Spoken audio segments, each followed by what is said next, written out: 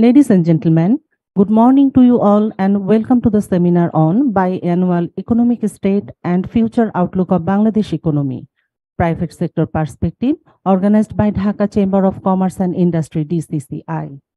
Distinguished guests, we feel honored to have amongst us Mr. Tapan Kanti Ghosh, Senior Secretary, Ministry of Commerce, Government of the People's Republic of Bangladesh as the chief guest, Ms. Mohsina Yasmin, Grade 1, Secretary, Additional Charge, Bangladesh Investment Development Authority BIDA, will join us through Zoom as a special guest. Today's keynote paper will be presented by President of DCCI, Barrister Mohammad Sami Sattar. We also have with us Mr. Mohammad Ali Khokon, President, Bangladesh Textile Mills Association, who will also join us through Zoom. Dr. Selim Raihan, Executive Director SANIM, Mr. Soyod Mahbubur Rahman, Managing Director and CEO, Mutual Trust Bank Limited, and Mr. Muhammad Ali Hossain, Director, Finance and Admin, PHP Family, as distinguished panel discussants. Ladies and gentlemen, before going into the main event, I'd like to request President Dhaka Chamber, Barrister Mohammad Sami Sattar, to welcome our chief guest to DCCI with a small token of memento.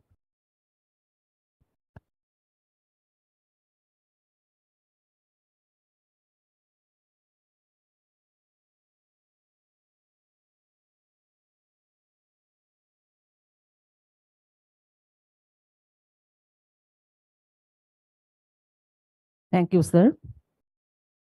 Ladies and gentlemen, at this point, I'd like to request Barrister Mohammad Sami Sattar, President of Dhaka Chamber, to kindly deliver his welcome remarks and present today's keynote paper on the topic. Sir.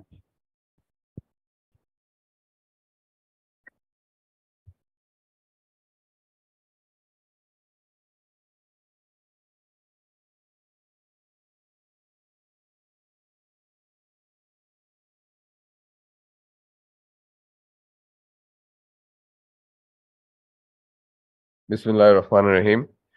Honorable Chief Guest of the event, Mr. Tapan Kanti Ghosh, Senior Secretary, Ministry of Commerce, Government of Bangladesh. Special guest, Ms. Mohsina Yasmin, Executive Member, BIDA, PMO, Government of Bangladesh, who will be joining us on Zoom. Distinguished discussant, Mr. Mohammad Ali Khokon, President, Bangladesh Textile Mills Association, who will be joining us on Zoom. Dr. Selim Raihan, Professor, Department of Economics, University of Dhaka, and Executive Director, SANIM. Mr. Syed Mahbubur Rahman, Managing Director and CEO, Mutual Trust Bank.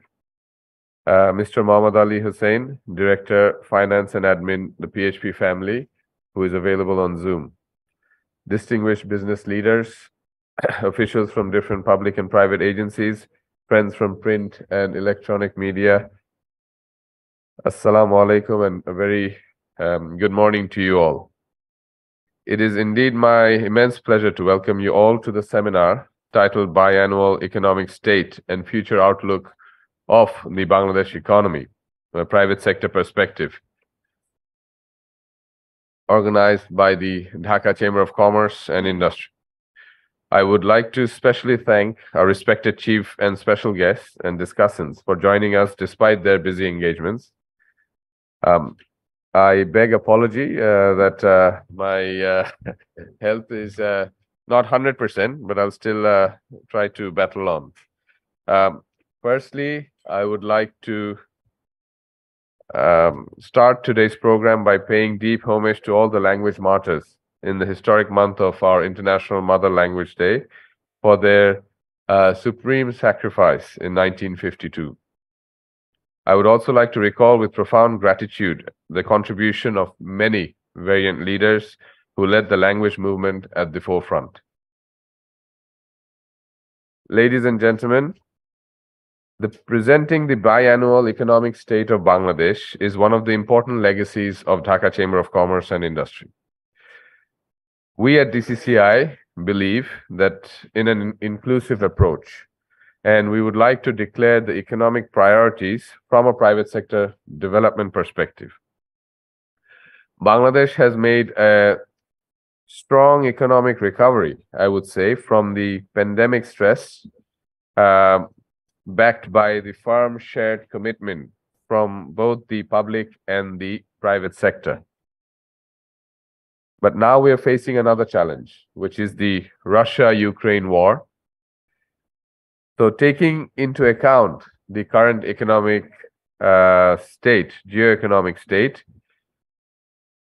I would like to present on behalf of DCCI some key macroeconomic avenues and likely solutions from the private sector perspective, and as to how we can further this private sector economic revival.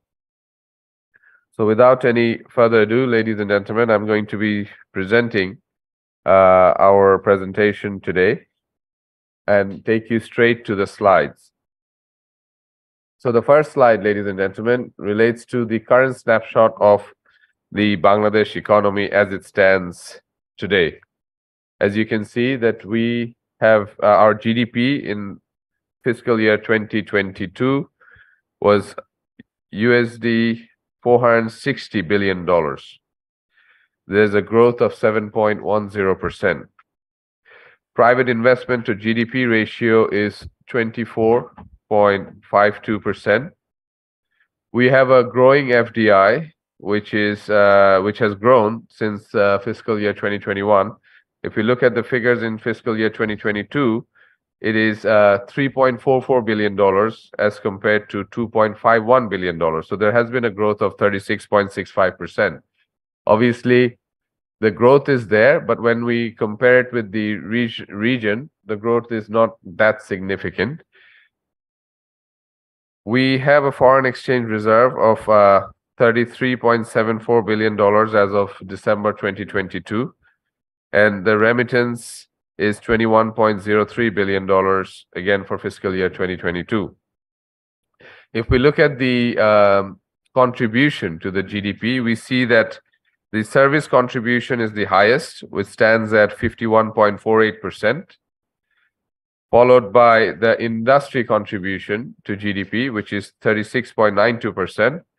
And then there is the agricultural contribution, which is 11.61%. Currently, we know that we are going, the whole world is actually going through a rise in inflation. Our inflation figure stands at 8.57 as of January 2023. And the average inflation is 8.73 in January. If we look at the figures in relation to our export and import, ladies and gentlemen, you will see that there has been a rise in export from December 2021 to December 2022. If we look at comparative figures, the rise has been from 19.23 billion to 27.31 billion. And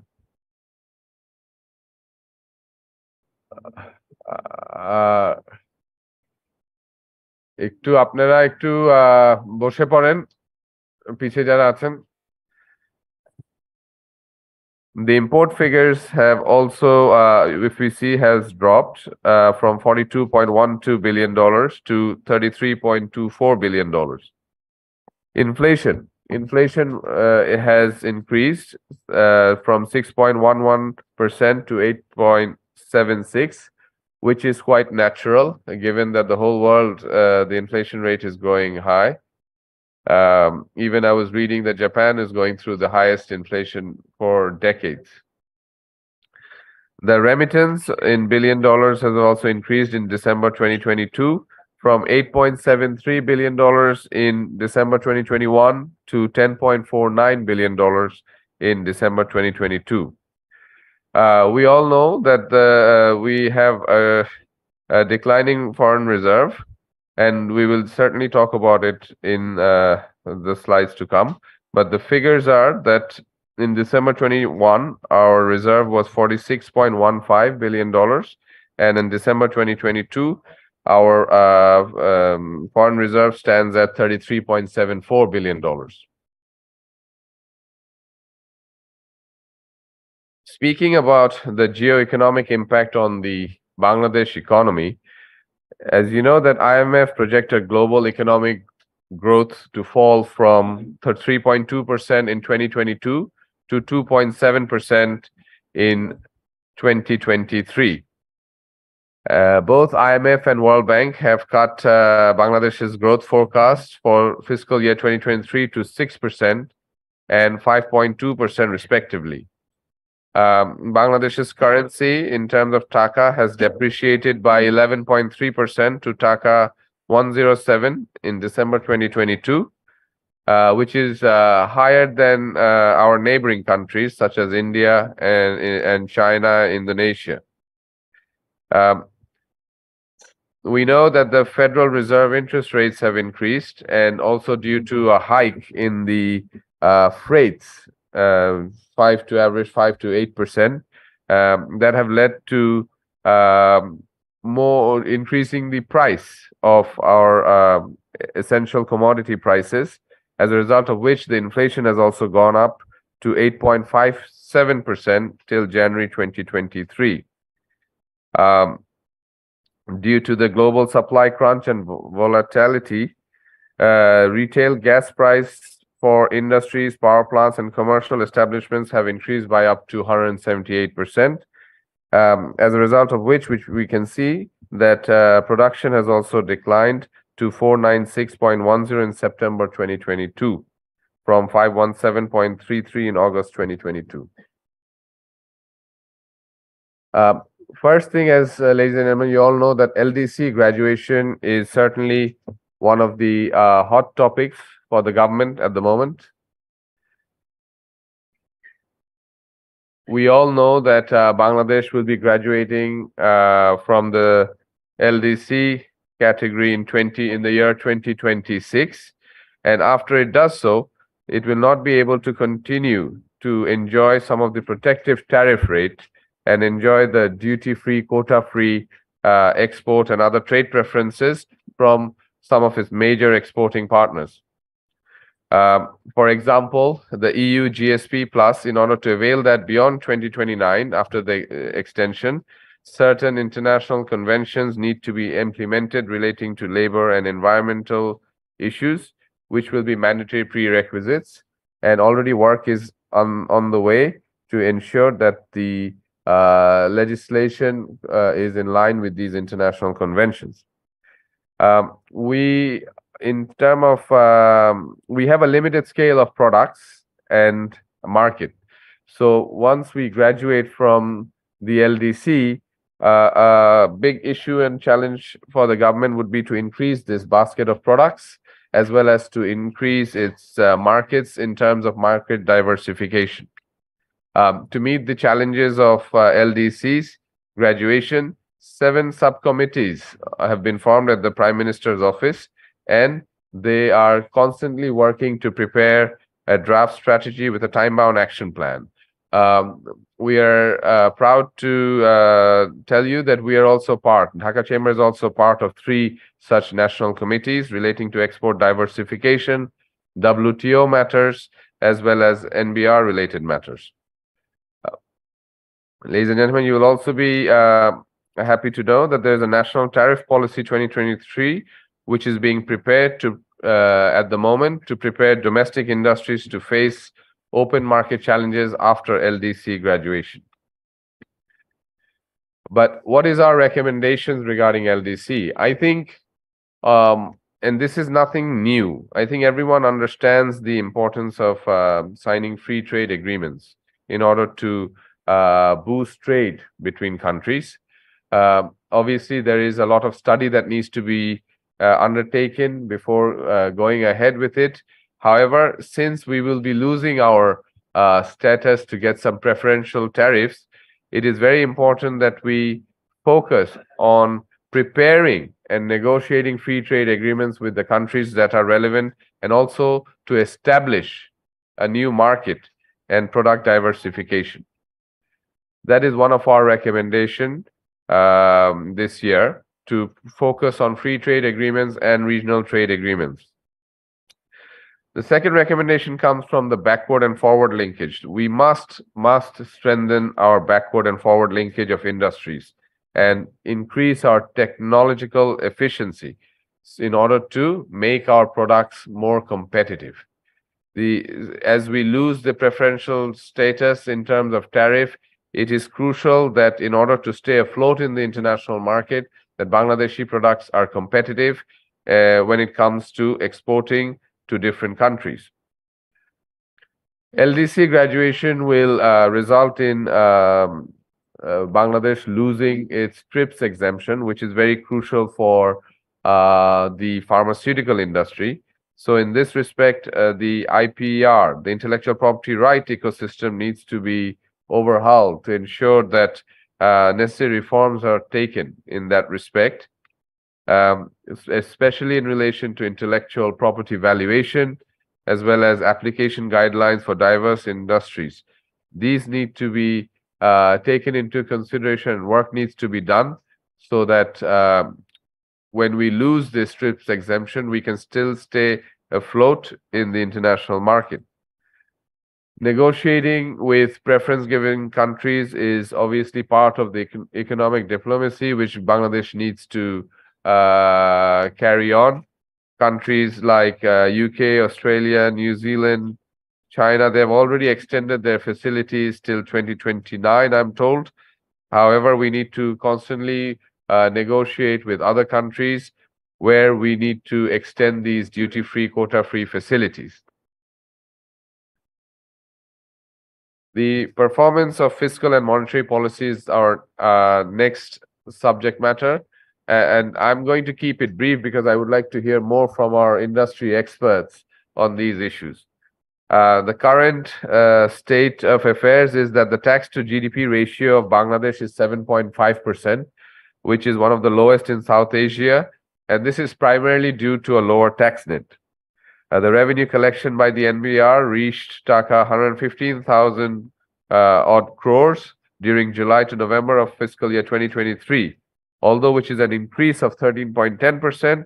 But given that now that we have certain targets to achieve, this needs to be worked on more seriously to increase the tax net and also to improve our tax to GDP ratio. Corporate tax rates have been reduced to 27.5% for non-listed companies and 20% for listed companies, subject to certain terms and conditions.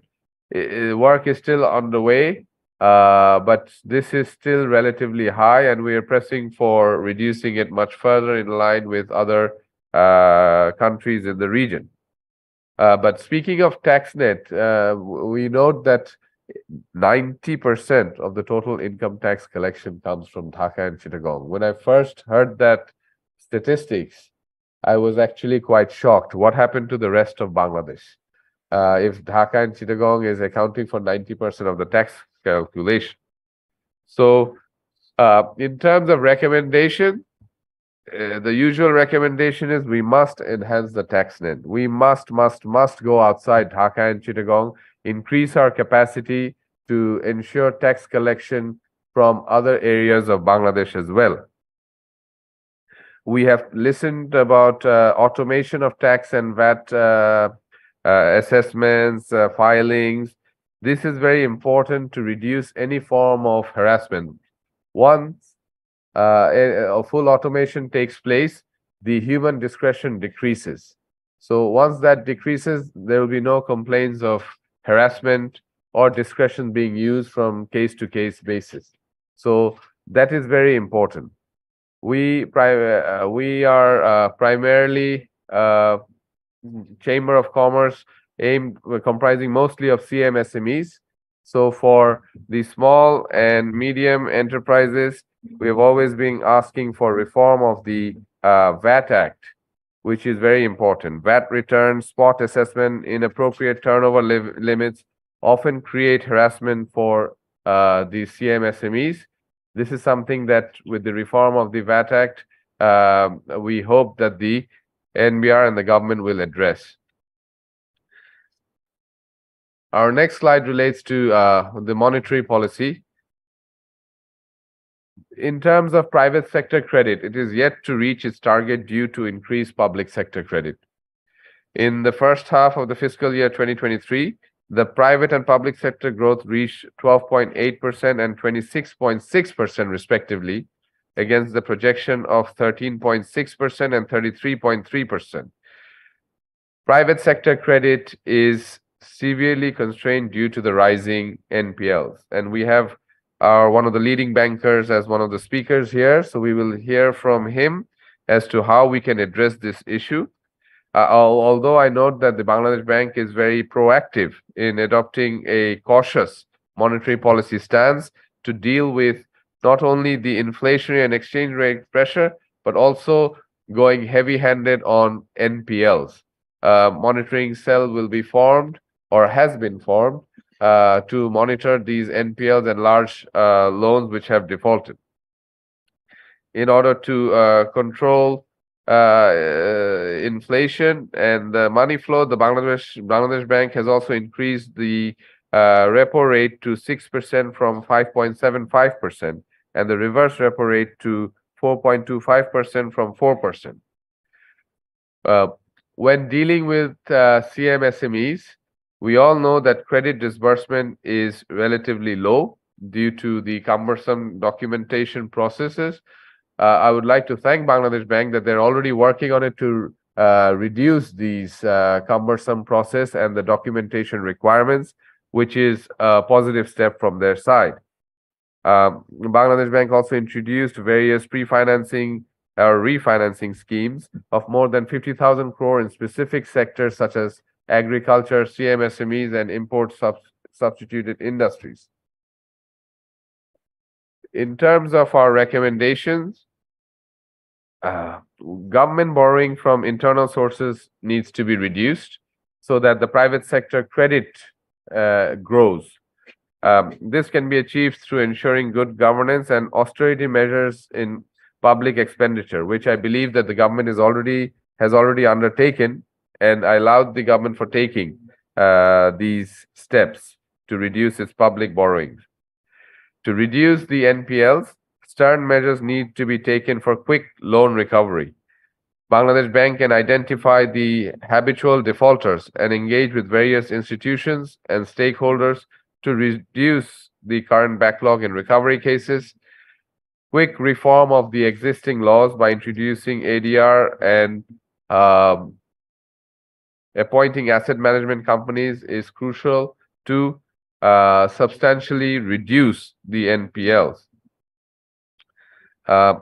There is a credit guarantee fund which is available for CMSMEs when taking out loans, but because there is some strict terms and conditions, this credit guarantee scheme or fund is hardly being used, and work is on the way to ensure that these documented requirements are also eased for these small and medium enterprises. From Dhaka Chamber, we have proposed to form a national committee headed by the Bangladesh Bank, consisting of economists, experts, trade analysts, industry leaders, banks, to assess the foreign currency market regulations. It is very important that we have a dollar which is a flexible and market-driven rate. This is already, I believe, is already in the monetary policy statements, and the government and the Bangladesh Bank is working towards having a flexible market-based exchange rate by the end of the year. Increasing remittance is very important. We suggested to increase the incentive for inward remittance to 3%. And apart from having incentives, we've also fiscal incentives. We've also pressed for non-fiscal incentives to give people who are remitting their money from abroad by giving them some benefits rather than giving them some CIP status. If they're given some simple status or importance in when they come from the country in like simple steps, like at the airport, if they're given the due recognition, I think this will go a longer way than giving someone a CIP status when he or she meets a certain threshold. So these are small recommendations, but I think if implemented properly, will go a longer way than achieving or setting bigger targets. To reduce the pressure on the US dollar. We have also suggested to use other currencies if possible, like the Chinese yuan, the British pound, the euro, and the Japanese yuan. So these are the currencies that can be used as an alternative in trading as opposed to the US dollar. The next slide is in relation to inflation. As you all know, or you may know, that the average inflation was recorded at 8.76% in December 2022 and 8.73% in January 2023. The average non-food inflation and food inflation was recorded at 9.10% and 8.5% respectively in January 2023. I understand that the price of urea was raised after a long time, in 11 years, and obviously when the farmers' production cost goes up, the food prices will go up, which will lead to higher inflation. In order to curb inflation and to lower the price, Bangladesh Bank has also directed banks to relax the LC margin for the 8 necessary consumer items or essential items at a very nominal cash margin ahead of Ramadan. So what is our recommendations to control the inflation? One of the recommendations is to ensure cheaper transportation, fuel, and fertilizer and farming technology for agro producers so that they can produce their products in a more efficient and cost-effective way. To constantly monitor the global market price to prevent any sort of unnecessary price shocks. Implement import LCs, usance LCs, and dollar quota, or even implement a buyer's credit and supplier's credit to help contain the inflation during Ramadan. Another fiscal support can be given by the reducing the relevant tax and VAT on essential commodities at import stage. At least if this is not a long-term solution, at least for a short term to ahead of the Ramadan, we can control inflation by adopting these policies. Private investment and FDI, a topic very close to my heart. I think the net FDI inflow has reduced by 4.97% if you look at the figures to $1,675.96 million in Jan to June 2022 from $1,763.67 million in July to December 2021.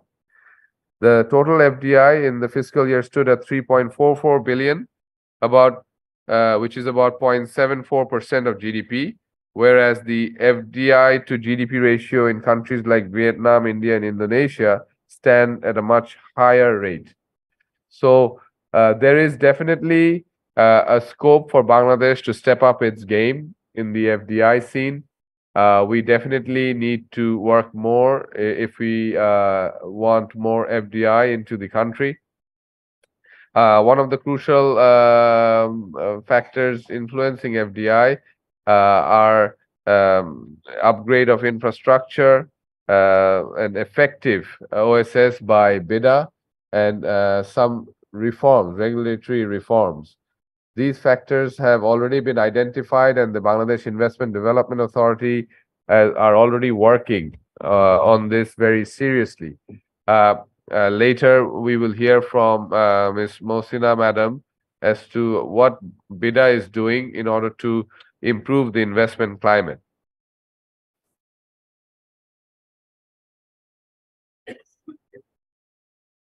For our side, from the private sector, the recommendations include creating a national roadmap for attracting foreign investments in different sectors, especially rehabilitation of investment in the sunset industries.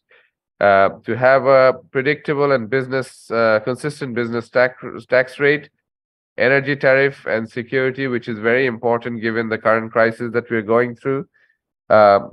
One-stop service. We've all heard about one-stop service. And I would say that it is a definite achievement of Bangladesh Investment Development Authority in taking this initiative and making it work. Now, obviously, whether it is working with 100% capacity, that will take a bit of time, but at least the intention is there to walk in the right direction.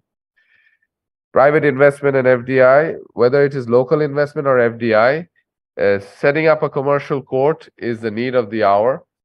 Businesses want to have a separate commercial court to deal with their disputes in a very efficient way. And the Arbitration Act needs amendment in line with the UNCITRAL model law, the revised UNCITRAL model law, because even if you go through an expensive arbitration process, it takes years for the awards to be enforced in Bangladesh, which is not the intention when businesses tend to initiate disputes, because unless they can resolve their disputes and there is a proper institution that can do it in an effective and quick way, businesses will not be encouraged to invest in Bangladesh. International trade. Trade deficit stood at $12.3 billion in July to December of 2023. In fiscal year 2023, the exports declined by 12.41%, which is obviously not surprising, given that some of the export orders were canceled. There is a global recession, and also we know that we are having issues opening LCs. Another challenge that is being faced from an international trade perspective is the foreign exchange volatility induced by multiple exchange rates in the local market, coupled with a foreign exchange reserve shortage in the commercial banks. So all these factors have constrained our international trade figures, where we are seeing that there is a decline in the figures from the previous years. Now, what can we do about it? Again, in order to enhance international trade, apart from making it easy to open LCs, there are some things which we can do from product perspective as well. We need to expand our products apart from just RMG, apart from the tangible products, to the service sector. This will increase our export revenue. We have always pressed for market diversification. Apart from the conventional EU and USA markets, we have always focused that we need to increase our trade diplomacy with other Southeast Asian countries, as well as African countries. Product diversification, apart from the RMG model that gets so many tax facilities and fiscal facilities, these sort of facilities should be also given to other products. We must strengthen our backward and forward linkage industries and increase our capability at port and logistics, because that will help to increase our international trade. We've already talked about FTAs and the importance of FTAs, and to ensure the correct negotiation of FTAs and not just approach it like give it a blanket approach. So these are factors which will increase our international trade. I know that I am due to the interest of time, I'm going through the slides a bit quickly, but all these slides will be available for you, and whoever wants a copy can get it. It should be handed over to all the participants in the printed form. But if no one receives it, then please do ask us for a copy, and we'll be happy to provide it for you. The agro and agricultural sector, I think this is a hot topic now. After ICT, I think agro is the next sector where the government is focusing on, and also we are seeing there's a lot of joint venture potentials from different countries. So, and there is a lot of interest. So the agro sector is, they have a domestic and export market value of $4.81 billion. Agriculture contributes to 11.61% to the GDP, with 48.4% of the total employment. Around 9,500 crore has been allocated for agricultural development. But where is the challenge? What we have identified that the challenge is good agricultural practice, the gap, which is the challenge in export diversification. Because the sector is there, the benefits are there, but we need to ensure that the people and companies who are producing such items, they produce it in a safe and in a qualitative manner.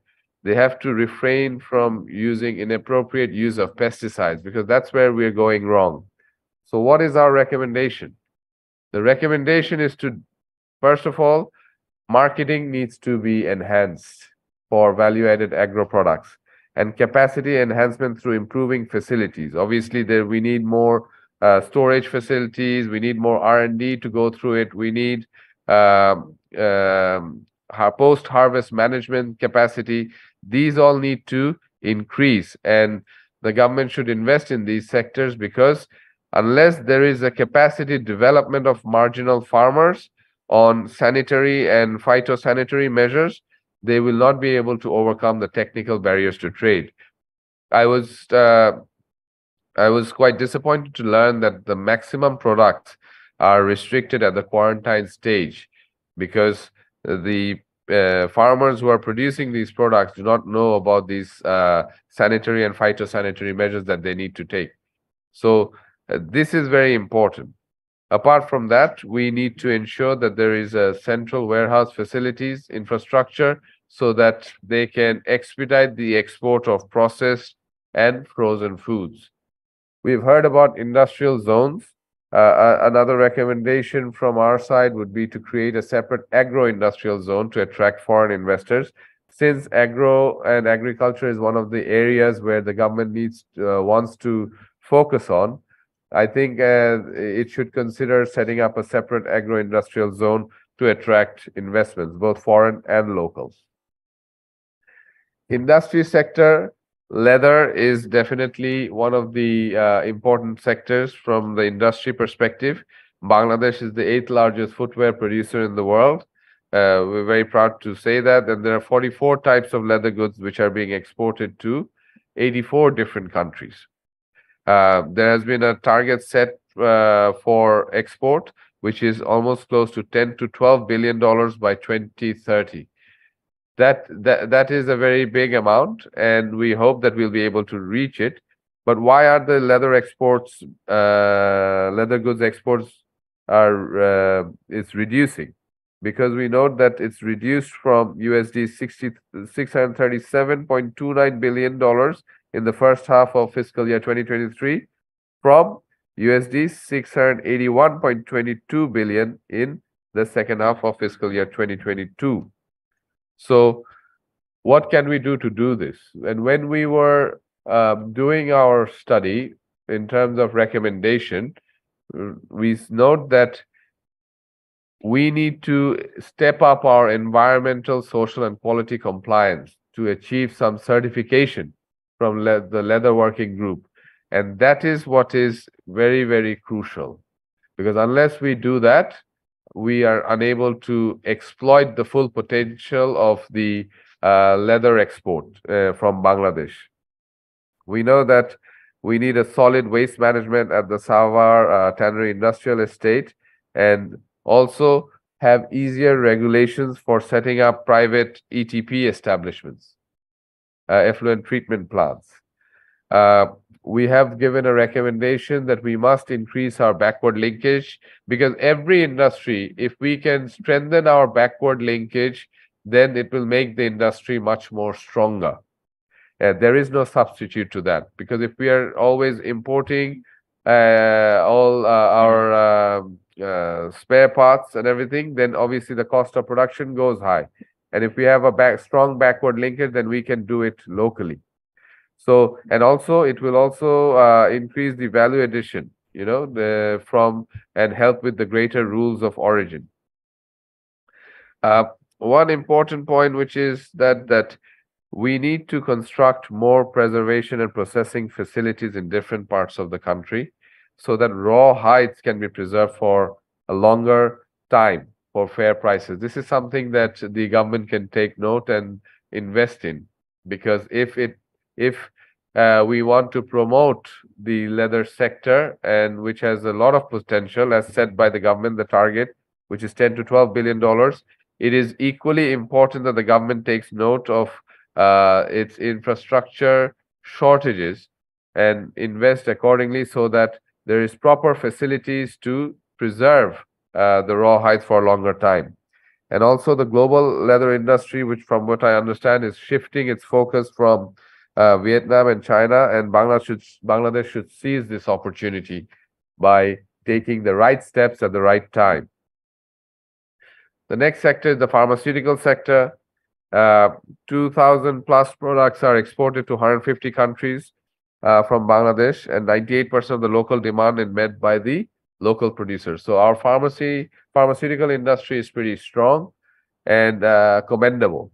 The exports, we note, that has increased by 46.06% to USD $92.78 million in July to December fiscal year 2023.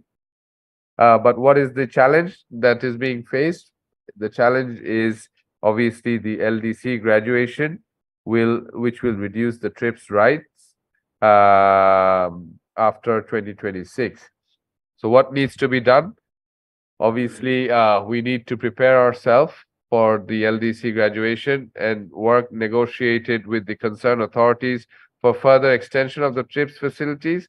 And also, again, here also, the backward linkages need to be worked on as soon as possible. This should have been done yesterday, as they say, because this is such a remarkable sector where Bangladesh has so much potential that if we don't work on the backward linkage from now, then we will not be prepared in time for 2026 when we graduate out of LDC. So expediting the API park implementation is one of our policy advocacies from Dhaka Chamber, because this will definitely help to strengthen the backward linkage of this sector. At the moment, the API, the active pharma ingredients, are all mostly imported from China and India. And if we have a proper park, then we can do this production here internally. We also need policies which needs to be framed to ensure that the national API and export issues are addressed in that particular policy. Light engineering, it's a $7 trillion market, global market. Bangladesh's export has decreased by 25.7% to USD 261.09 million. So what are the challenges that are being faced in the industry? Naturally, capital is an issue, technology, training, planned industrial parks. Wherever I'm going, we are seeing that we need more planned industrial parks in relation to these particular sectors. Whether it is for API, whether it's for light engineering, these are important that the government should consider and invest in. Again, from a fiscal perspective, the tax facilities, everyone wants to be the RMG sector because they have been enjoying a lot of benefits. So following their footsteps, the government can consider whether they will give the same or better benefits to the light engineering industries who are involved in export. The recommendations I have already covered. Again, we need more industrial plots and necessary support to increase our backward linkage. Market awareness is very important. We suggested that at least some exhibitions are held every year in different regions to showcase our light engineering products around the world. Jute is the largest, Bangladesh is the largest raw jute exporter and the second largest jute producer in the world. We export 282 diverse jute products to 135 countries, which is a matter of pride. However, the exports are declining by 17.65% to USD 485 million in the first half of fiscal year 2023. In terms of recommendations, if you looked at our first recommendation, it relates to the adoption of modern machineries to ensure productivity and cost effectiveness. We pressed for an allocation of a special fund for jute manufacturers at lower interest rate. This is something that will help to revive this industry we believe in. Appropriate measures should be taken to for product research, design, and development, identifying diverse jute products apart from the traditional bags and saris is crucial for this market to thrive. Exploring new markets apart from just the traditional India, US, Pakistan is something that we believe that will add value in the jute sector. Again, enhancing cash incentives is again an obvious benefit, which will help to increase the export of jute products. Cottage, micro, small, and medium enterprises. We know that CMSMEs is the lifeline of our economy, and Bangladesh Dhaka Chamber of Commerce is a CMSME-based chamber. So, but despite its immense potential, we see that CMSMEs are struggling to get their financial facilities. And we have constantly pressed about this issue from Dhaka Chamber. And when we went on to call on the governor of Bangladesh Bank, we also highlighted the same to him. And he has assured us that this is being looked into. We again, like I said earlier, we welcome the Bangladesh Bank's change in stance to ease the documentary requirements to avail finance facilities for CMSMEs. But one thing that can be done, and we have voiced it with the concerned authorities as well, is to separate the medium enterprises from the cottage and small enterprises. Because when everyone is asking for financing from the same pool of fund, naturally the medium enterprises are much more attractive than small and cottage enterprises. So if we can separate the medium enterprises from the CMS category, then I think that will be a very good positive step for CMS enterprises to thrive in their own field. Technology transfer and capacity building for digital engagement, which is very important. I think this is also in line with the vision of our Honorable Prime Minister to establish a smart Bangladesh. So it is very, very important that the CMSMEs are also trained for digital enhancement in terms of technology transfer as well as capacity building. We have always, whenever we go to any banks, we have seen that there is a priority service for big account holders. We have pressed to and placed our proposal to Bangladesh Bank to have the same sort of facilities when a CMSME, if they're the lifeline of the economy, then the bank should treat them with equal respect as they do for their priority clients.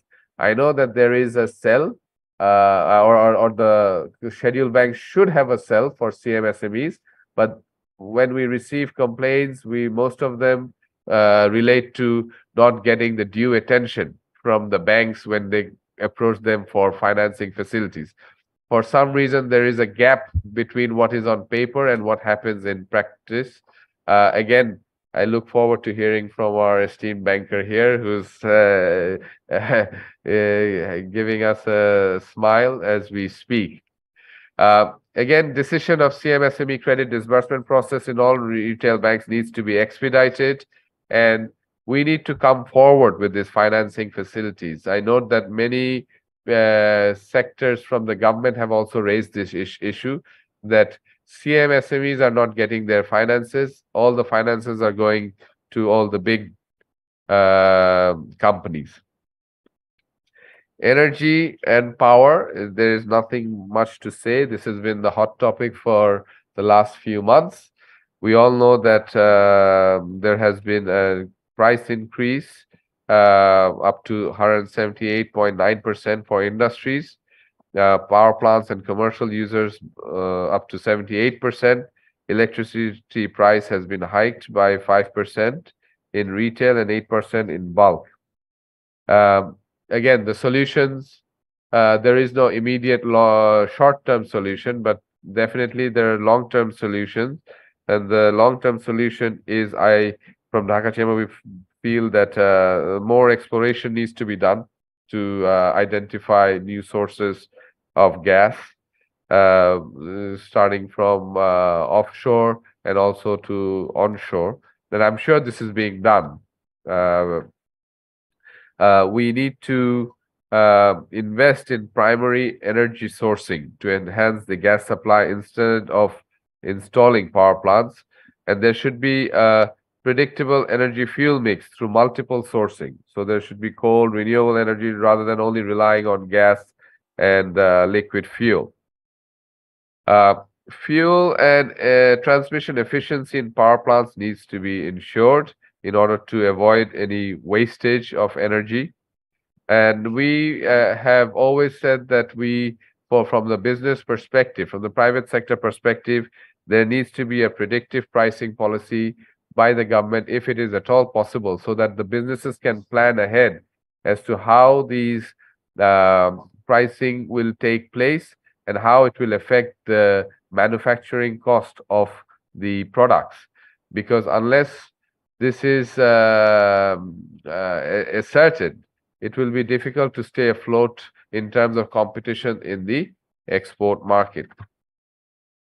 Logistics infrastructure, again, the slides are there. I'm now overstepping my time because I want to hear more from the speakers. The logistics infrastructure is definitely, this is one of the key area and one of which drives the Bangladesh economy. So infrastructure investment to GDO is less than 4%. So we need to invest more heavily in improving our logistics. And this is not only adding more lanes, but to improve the operational conditions of highways, as well as, you know, the backlogs that take place in the ports, automation of ports. All these issues will certainly help us to improve the logistics improve the logistics sector, which will ultimately benefit the private sector. The last sector is the service sector, which I've kept to the ICT. We know that the ICT sector has the potential of reaching its $5 billion target, export target by 2025. A new vision has been set for this year, which is transforming digital Bangladesh to smart Bangladesh. We note that a clearer policy will need to be established, and I'm sure the government is working on it to ensure smart education, smart agriculture, smart trade, to let people know the relevant standards towards building Bangladesh. And what is required, apart from the formulation of policy for smart citizens, smart society, we need to prepare and map the private sector perspective, role, and contribution to these sub-elements of becoming a smart Bangladesh. We need to invest more in R&D, and we need to invest more in capacity building, because unless you invest more in capacity building and train, starting from small traders to big companies, there will not be, the vision will be there, but we will not be able to achieve the vision. But if the government takes steps at the right time to train and invest in capacity building, I believe that a smart Bangladesh can be achieved. And if it is achieved, then obviously it will help us to attain our future goals. With this note, I beg apology for sounding like this, because both of my noses is blocked. And thank you for your patience for listening to our presentation. Thank you very much.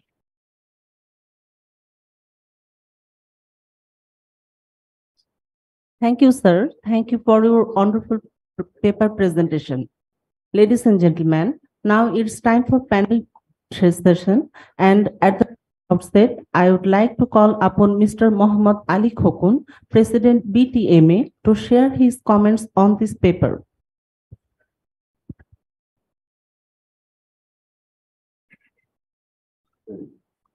Thank you.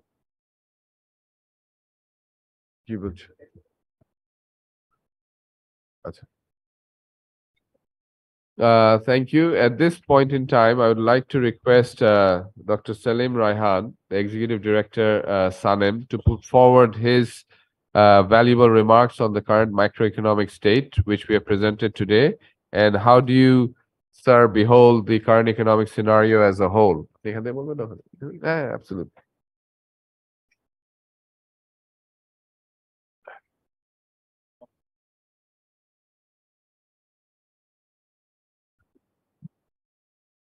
আমরা যেহেতু ভাষার মাসে আছি তো বাংলাতেই কথা বলি। আমার ধারণা যে এখানে হয়তো বাংলা ভাষা বোঝেন না এরকম কেউ নেই। সুতরাং আর যদি কেউ থেকেও থাকেন আমি রিকোয়েস্ট করবো, I request him or her to actually take the help from your neighbor or next person sitting next to you. He or she can actually help you in understanding what I'm saying. আমি প্রথমেই খুব ধন্যবাদ দিচ্ছি Dhaka chamber of commerce and ইন্ডাস্ট্রিকে যে খুব এরকম একটা সময়োপযোগী প্রোগ্রাম করার জন্য, এবং অবশ্যই ব্যারিস্টার মোহাম্মদ সাত্তার যিনি সম্প্রতি আমার বন্ধু হয়েছেন, এবং আমি দেখছি যে উনি যথেষ্ট দক্ষতার সাথে এরকম একটা প্রেজেন্টেশন দিয়েছেন যেটা খুবই কম্প্রিহেন্সিভ। আমি মনে করি যে একটা অল্প সময়ের মধ্যে একটা বিগার পিকচার, এবং উনি যেটা করেছেন শুধু পিকচারটা বড়ই রাখেননি, তার নিটিগিটির ইস্যুসগুলো উনি আলোচনা করেছেন।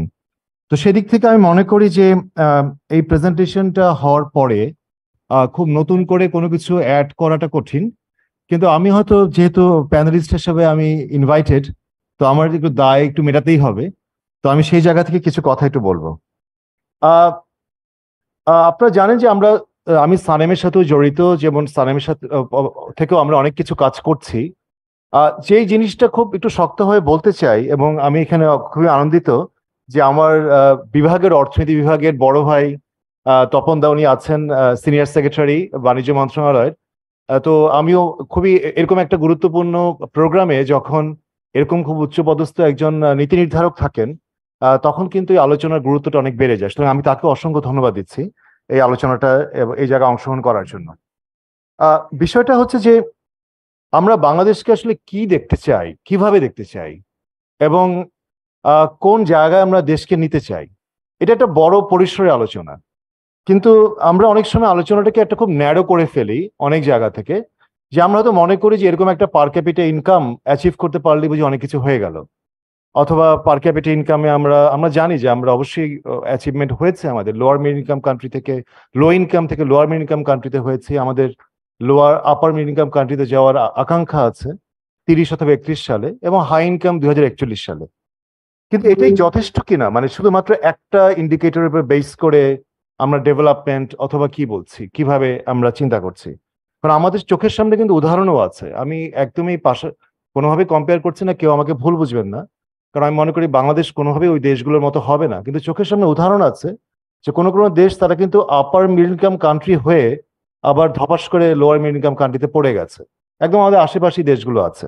সুতরাং ইনকামের উপরে বেস করে কিন্তু শুধুমাত্র অর্থনৈতিক উন্নয়নের জায়গাটা নয়, আমাদের বৃহত্তর পরিসরে দেখতে হবে। এর মধ্যে খুব গুরুত্বপূর্ণ একটা দিক হচ্ছে যে আমাদের অর্থনীতির সক্ষমতা কতটুকু বাড়ছে। এই যে ব্যারিস্টার সামির সাত্তার উনি নানা ধরনের সমস্যাগুলো বললেন, সেই সমস্যাগুলো অ্যাবজর্ভ করার এবং বাউন্স ব্যাক করার, মানে আমরা তো অবশ্যই ক্ষতিগ্রস্ত হয়েছি অর্থনীতিতে এই শকগুলোতে, যে রকম এক্সটার্নাল বলি ইন্টারনাল বলি, সেখান থেকে আমরা কিভাবে আমাদের রেজিলিয়েন্সটা কিরকম হচ্ছে, সেটা হচ্ছে খুব বড় একটা জায়গা। তো এই জায়গাতে আমার এটা কথা হচ্ছে যে আমরা যে শকগুলো আমরা দেখছি, একটা অবশ্যই আমরা হয়তো আমাদের ন্যারেটিভটা আমরা যেভাবে বলি, ন্যারেটিভ ঠিক আছে যে আমরা কোভিডের সময়, কোভিডের আগে আমাদের অর্থনীতি কিরকম হচ্ছিল, কোভিড একটা বড় ধাক্কা দিল, আবার উঠে দাঁড়ানোর চেষ্টা করলাম, দেন আবার রাশিয়া ইউক্রেন ওয়ার এলো, দেন আবার এখন আমরা সমস্যার মধ্যে যাচ্ছি। তো এতে একটা জায়গায় ন্যারেটিভে একটা জায়গায় একটা সমস্যা হয় যে আমরা কি আমাদের হোমওয়ার্কগুলো ঠিক মতো করেছি কিনা, সেই জায়গাটা কতটুকু। ব্যারিস্টার সামির সাত্তারের কিন্তু প্রেজেন্টেশনের বিভিন্ন জায়গায় উনি কিন্তু আমাদের রিমাইন্ড করেছেন যে হোমওয়ার্কের সমস্যা আছে, এবং সেই হোমওয়ার্কগুলো আমরা যদি করতে না পারি তাহলে শুধুমাত্র এক্সটার্নাল শকের উপরে দায় চাপালে কিন্তু হবে না। আমাদের অর্থনীতির ডোমেস্টিক ইস্যুসগুলো খুব ইম্পর্টেন্ট। সুতরাং সেই জায়গাটা আমি একটু গুরুত্ব দিতে চাই।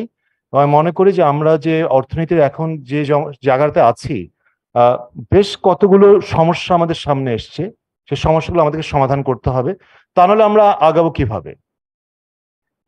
আমি যেহেতু ক্লাসে পড়াই, বিশ্ববিদ্যালয়ে পড়াই, আমি আমার ছাত্রদেরকে অনেক সময় এরকম একটা অফার দেই যে তোমরা কিরকম ছাত্র হতে চাও। তোমরা কি ছাত্র? আমার ছাত্রকেও দেখছি, একজন এখানে আছে প্রাক্তন ছাত্র। তো কিরকম হতে চাও? তোমরা কি কম পড়ে, সিলেক্টিভ পড়ে, দেন অপেক্ষা করো পরীক্ষায় কমন পড়লো কিনা, এবং কমন পড়ে যেতে পারে ভালো রেজাল্টও করে ফেলতে পারো, এবার অনেক সময় এটা হয়, নাকি অনেক কিছু পড়বে, একটা ব্রড বেসড একটা ভালো আন্ডারস্ট্যান্ডিং নেবে, সুতরাং কোশ্চেন যাই আসুক ওটা সলভ করা যাবে এবং ভালো রেজাল্ট করা যাবে। তো আমরা বাংলাদেশে কিন্তু ওরকম ছাত্র হিসেবে চাই না যে একটু কম পড়বে এবং অপেক্ষা করবে যে কোশ্চেনটা কমন পড়লো কিনা, এবং কোশ্চেন কমন পড়লে রেজাল্ট ভালো করে ফেলবে।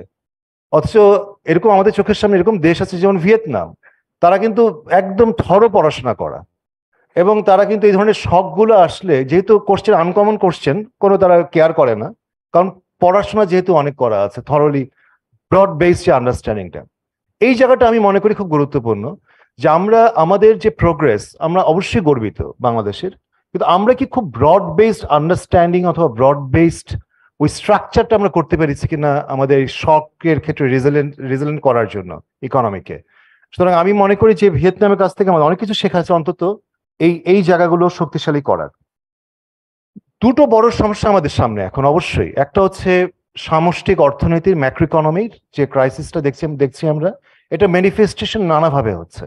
আমরা দেখছি ফরেন রিজার্ভের উপর একটা প্রেশার আসলো, মূল্যস্ফীতির উপর একটা চাপ, এবং বেশ বড় একটা চাপ, বাংলাদেশ গত 1-1.5 দশকে এরকম চাপ দেখেনি। তারপর আমরা দেখছি আমদানি রপ্তানির ক্ষেত্রে বড় ধরনের একটা সমস্যা, এবং এক্সচেঞ্জ রেটের যেটা একটা বড় ধরনের যে একটা বড় একটা অ্যাডজাস্টমেন্ট আমাদের করতে হলো, সেটা আমরা দেখছি। এগুলো কিন্তু একটা জিনিস হচ্ছে গুরুত্বপূর্ণ, যে এগুলো কিন্তু আমাদের ডেটা পাওয়া যায়, এবং ইন্টারেস্টিংলি এই যে কথাগুলো আমি বললাম, এগুলো বেশ হাই ফ্রিকোয়েন্সি ডেটা আছে, প্রায় মান্থলি ডেটা পাওয়া যায়, এক্সচেঞ্জ রেট তো প্রতিদিনই পাওয়া যায়। কিন্তু কিছু কিছু ঘটনা আছে যেগুলো আমাদের চোখের সামনে আমরা দেখতে পাই না, তো এগুলো কিন্তু ভেতরে বেশ কুড়ে কুড়ে খাচ্ছে, এবং এগুলো কিন্তু বেশ বড় আকারের সমস্যা সৃষ্টি করতে পারে। আমি সেই ওয়ার্নিংটা একটু দিতে চাই, সেটা হচ্ছে সোশ্যাল সেক্টরে আমরা যে মূল্যস্ফীতির কথা বলছি, আমাদের সামষ্টিক অর্থনীতির যে চাপের কথা বলছি, সেটা কিন্তু আলটিমেটলি চাপটা কার উপরে গিয়ে পড়ে? একটা বৃহত্তর জনগোষ্ঠীর উপরে, যারা এই চাপগুলো নিতে সেরকম সক্ষম নয়। আমরা যখন ওএমএস এর ট্রাকে লম্বা লাইন দেখি চালের জন্য, এটা কিন্তু আমাদেরকে ভাবায় যে আসলে কি আমরা মূল্যস্ফীতির চাপটা কন্ট্রোল করতে পারছি কিনা, অথবা সেই সহনীয় করতে পারছি কিনা। এক্সচেঞ্জ রেটের যে আমরা একটা বড় ধরনের সমস্যা দেখছি, এবং আমরা যে ফরেন রিজার্ভের যে প্রেশার দেখছি, এটাকে কন্ট্রোল করার জন্য আমরা যে এলসির উপরে যে রেস্ট্রিকশন এনেছি, যেটা হয়তো অনেকটা হচ্ছে যে ক্রাইসিসের সময় এই মেজার্সগুলো নেওয়া, কিন্তু আমরা তো দেখছি তার একটা আবার কাউন্টার এফেক্টও আছে। বিনিয়োগের ক্ষেত্রে সমস্যা হচ্ছে, অনেক বিনিয়োগকারীরা আজকে যেহেতু ঢাকা চেম্বার অফ কমার্স ইন্ডাস্ট্রিতে এটা খুবই রিলেভেন্ট, তারা অনেক প্রয়োজনীয় আমদানি করতে গিয়ে তারা সমস্যা ফেস করছেন, যেটা কিন্তু একটা খুব ইম্পর্টেন্ট ইমপ্লিকেশন আছে আমাদের ওভারঅল বিনিয়োগের ক্ষেত্রে, যেটা ব্যক্তি খাতে বিনিয়োগ, এবং অবশ্যই আমাদের এমপ্লয়মেন্ট জেনারেশনের ক্ষেত্রে, এবং সামগ্রিকভাবে সবকিছু মিলে আমাদের দারিদ্র বিমোচনের। তো আমি বলবো যে ওই যে ইনভিজিবল যে পার্টটা, যেটাকে আমি বলি পভার্টি, ইনইকুয়ালিটি এন্ড এমপ্লয়মেন্ট পাই, এই জায়গাটা কিন্তু আমাদের আন্ডারস্ট্যান্ডিংটা খুব দুর্বল। এবং আমরা অনেক সময় খুব একটা ধারণাবশত বিভিন্ন রকম করি না, মানুষ হয়তো মোটামুটি ভালোই আছে, অথবা এরকম অর্থনৈতিক সমস্যায় নিজেরা কিছু একটা করে তারা কাটিয়ে যাচ্ছে। কিন্তু আমরা যখন বাস্তবে আমাদের প্রতিদিনই নানাভাবে আমাদের ঘরে যে বাসায় যে কাজ করে, আমাদের যে গার্ড, আমাদের যে ড্রাইভার, আমাদের যে রাস্তায় যে রিক্সা চালায়, এবং বিভিন্ন রকম যে নানা ধরনের প্রফেশনে যারা নিয়োজিত, তাদের সাথে যখন কথা বলি, গ্রামে যখন কথা বলি, তখন কিন্তু দেখি তারা এই ধরনের সমস্যা কিন্তু তারা বেশ চাপে আছে। এবং আমি আশা করব যে এই বিষয়টাকে খুব গুরুত্ব সহকারে দেখা, আমাদের আলোচনাগুলো যেন শুধুমাত্র সামষ্টিক অর্থনীতির ওই ডেটা নির্ভর যেটা আমাদের কাছে আছে, যেটা আমরা পাই, সে শুধু আলোচনার জন্য না হয়। আমি জানি আমাদের সময় কম, আমি জাস্ট আর 2-3টা কথা একটু বলবো। যে বাংলাদেশের অর্থনীতির আমি যেটা শুরুতে একটু বলছিলাম যে আমরা ভালো ছাত্র হতে চাই, ওই সিলেক্টিভ পড়াশোনা করে একটা ভালো রেজাল্ট করা, যদি হঠাৎ করে একটা কমন পড়ে গেল, যেমন আমাদের দেখেছি যে সিলেক্টিভ পড়াশোনার উদাহরণ যদি আমি দেই, আমাদের গ্রোথ ড্রাইভারকে আমরা 2-3টা ড্রাইভারের উপরে আমরা রেখে দিয়েছি, রেডিমেড গার্মেন্টস এবং রেমিটেন্স। এটাই হচ্ছে সিলেক্টিভ পড়াশোনা। মানে আমরা যদি একটু ব্রড বেসড করতে না পারি, সেই ক্ষেত্রে ফরেন ইনভেস্টমেন্ট আমাদের খুব গুরুত্বপূর্ণ। এবং আমি অবশ্যই সরকারকে প্রশংসা করব যে একটা খুব প্রশংসনীয় উদ্যোগ, সেটা হচ্ছে স্পেশাল ইকোনমিক জোন, যে 100টা যদি নাও করা যায়, 10টা 15টা 20টা যদি আগামী কয়েক বছরে ম্যাটেরিয়ালাইজ করা যায়, এগুলো গেম চেঞ্জার হবে। সো গেম চেঞ্জার হওয়ার জন্য I can see the kind of prospect, কিন্তু এগুলো কিন্তু ম্যাটেরিয়ালাইজ করতে হবে। এবং সেই জায়গায় যে ধীর গতির ব্যাপার আছে, সেই জায়গায় যে কস্ট এফেক্টিভ ওয়েতে করার ব্যাপার আছে, যে কাজটা $1 মিলিয়ন করা সম্ভব, সেই কাজটা কেন $3 থেকে $4 মিলিয়ন হচ্ছে, যে কাজটা 1 বছরে করা সম্ভব সেই কাজটা কেন 2 থেকে 3 বছর লাগছে। এগুলো সমস্ত কিছু ব্যক্তি খাতে যে বিনিয়োগকারীরা আছেন তাদের বিনিয়োগের পরিকল্পনায় বড় ধরনের ক্ষতিগ্রস্ত করছে। তো আমি মনে করি সেই দিকগুলো দেখা দরকার, এবং অবশ্যই আমাদের এই যে নতুন যে ড্রাইভার গুলো গ্রোথের, সেই জায়গাগুলোকে আনতে হবে। দুটো আর বিষয় হচ্ছে যে আমরা নীতি নির্ধারণের ক্ষেত্রে আমি মনে করি যে আরো ইনোভেটিভ হওয়া দরকার, প্র্যাকটিক্যাল হওয়া দরকার, প্র্যাগমেটিক হওয়া দরকার। দুটো গুরুত্বপূর্ণ নীতি হচ্ছে, এক হচ্ছে সুদের হার এবং আরেকটা হচ্ছে এক্সচেঞ্জ রেট। আমরা দীর্ঘদিন ধরে এই দুটো যেটাকে আমরা হচ্ছে মার্কেট প্রাইস রিলেটেড দুটো খুব গুরুত্বপূর্ণ দুটো পলিসি ইনস্ট্রুমেন্ট, এগুলো নিয়ে আমার ধারণা, আমরা বিভিন্ন সময় বলেছিও যে এগুলো আসলে খুব সঠিক সিদ্ধান্ত আমরা নিতে পারিনি। আমরা বিভিন্ন সময় এগুলোকে নিয়ে একটু খেলেছি, যেমন সুদের হারের উপর আমরা ক্যাপ বসিয়ে দিয়েছি, কিন্তু এটা উইদাউট এনি প্রপার জাস্টিফিকেশন। আমরা যদি মনে করি যে বড় সুদের হার বিনিয়োগের জন্য একটা বড় বাধা, তাহলে কেন আমরা ফান্ডামেন্টাল কোশ্চেনটা করছি না? এটা ব্যারিস্টার সামির সাত্তার উনি ভিতরে এনেছেন। এই বড় সুদের হারের কারণ কি? এই বড় সুদের হারে বড় কারণ হচ্ছে এই যে নন পারফর্মিং লোন, ব্যাংকিং খাতের অদক্ষতা, ব্যাংকিং খাতে যে বড় ধরনের একটা বোঝা রয়েছে, সেই বিষয়টা কিন্তু আমরা সমাধান করতে পারছি না। এবং যখন মাননীয় অর্থমন্ত্রী বিভিন্ন সময় প্রতিশ্রুতি দিয়েছেন যে আমাদের এই এনপিএল কমবে, অথচ সেটা বাড়ছে। তো আমি কেন আমরা উল্টো পথে হাঁটছি? কেন আমরা ওই বিষয়টা সমাধান করার চেয়ে বরং আমরা সুদের হারের উপর একটা ক্যাপ বসিয়ে দিচ্ছি? তো এই জায়গাগুলো আমার কাছে মনে হয় যে আমরা সমস্যাটা তো বুঝছি, কিন্তু সমাধানের ক্ষেত্রে আমরা করছি একদম পুরো উল্টোটা। এবং সুদের এই যে এনপিএল এর ক্ষেত্রে আমার বলতে এটা কোনো দ্বিধা নেই, অবশ্যই এখানে প্রভাবশালীরা নানা রকম প্রভাব বিস্তার করেন, এবং রাজনৈতিকভাবে প্রভাবশালী, অর্থনৈতিকভাবে প্রভাবশালী, যারা নানাভাবে এইসব বিষয় থেকে, এই ঋণ খেলাপি থেকে তারা সুবিধা প্রাপ্ত, তাদের বিরুদ্ধে ব্যবস্থা নিতে দ্বিধা কোথায়? কেন আমরা দ্বিধা করছি? আমি এই কারণে কথাগুলো একটু শক্তভাবে বলছি যে বাংলাদেশের অর্থনীতির এমন একটা ক্রান্তিকালে আমরা আছি যে এই রাজনৈতিক সিদ্ধান্তগুলো আমরা খুব শক্তভাবে দেখতে চাই আমরা পরের উত্তরণের জন্য। এবং আমি আশা করব যে এই রাজনৈতিক সিদ্ধান্ত নেওয়ার অবশ্যই সাহস আছে, এবং সামনের দিনগুলোতে সেগুলো দেখতে চাই। আরেকটা জিনিস আমি একটু বলে শেষ করবো, কারণ আমি আলোচনাগুলো মোটামুটি করে এনেছি, যে এক্সচেঞ্জ রেটের জায়গাটা এবং রেমিটেন্স আমরা অনেক সময় বলি যে খুব গুরুত্বপূর্ণ, যে এক্সচেঞ্জ রেটের অ্যাডজাস্টমেন্টটা প্রপারলি হওয়া উচিত। এবং আমরা দেখছি রেমিটেন্সের ক্ষেত্রে যেটা ওয়ান অফ দ্য ড্রাইভার্স, এটা কিন্তু আমাদের জন্য খুব ভালো খবর এখন পর্যন্ত দিচ্ছে না। আপ এন্ড ডাউন, কখনো ভালো কখনো খারাপ। তো এটা দিয়ে কিন্তু আমরা মোটামুটি বলতে পারবো না যে না, এটা একটা স্বস্তিকর জায়গা আছে। কোভিড এর সময় একটা মোটামুটি বড় একটা ইনফ্লো ছিল, তার একটা কারণ ছিল, যে কারণ ইনফর্মাল যে চ্যানেলগুলো তখন বন্ধ ছিল, ওই হুন্ডিগুলো তখন অফিসিয়াল চ্যানেল এসছে। এবং আমরা সানেম থেকে তখন আমরা সার্ভে করেছিলাম, আমরা এটা খুব ইন্টারেস্টিং মিসম্যাচ দেখেছিলাম। যখন সরকারি হিসাবে দেখাচ্ছে যে অফিসিয়াল ইনফ্লো রেমিটেন্স বেড়েছে, তখন আমরা প্রায় 6,000 পরিবারকে সারা দেশব্যাপী সার্ভে করে দেখেছি, তার মধ্যে প্রায় 70 থেকে 80% পরিবার তারা বলছে যে তারা রেমিটেন্স কম পাচ্ছে। মানে এটাই যে একটা মাইক্রো একটা মিসম্যাচের মতো। মানে ঘটনাটা হচ্ছে যে রেমিটেন্স তারা যে পায়, বোথ ফর্মাল চ্যানেল থেকে পায়, ইনফর্মাল চ্যানেল থেকে পায়। একটা পরিবার সে হয়তো হিসেব করে দেখছে ফর্মালে তো ঠিক মতোই হয়তো আসছে, অথবা বেশি আসছে, ইনফর্মালে হুন্ডিতে কমে গেছে, তো টোটাল সে কমে গেছে। সুতরাং আমি যেটা বলবো, শেষ করবে কথা বলে, যে রেমিটেন্সকে আমাদের প্রবাহ বাড়াতে হলে এক্সচেঞ্জ রেটে যে এখন 4 রকম, আসলে 4 রকম না, আমি বলবো 5 রকম। একটা হচ্ছে এক্সপোর্টারদের জন্য, একটা হচ্ছে রেমিটারদের জন্য, ইম্পোর্টারদের জন্য, তারপরে আছে যে আরেকটা হচ্ছে ব্যাংক টু ব্যাংকের একটা আছে, এবং আরেকটা হচ্ছে হুন্ডিওয়ালাদের। সো 5 রকম যখন ইন্টারেস্ট রেট কাজ করে, তখন কিন্তু আসলে এটা কনফিউজিং।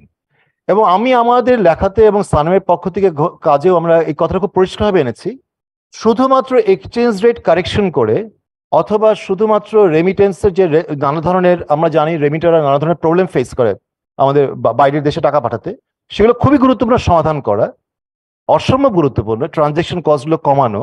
তো এটাই একমাত্র বিষয় না।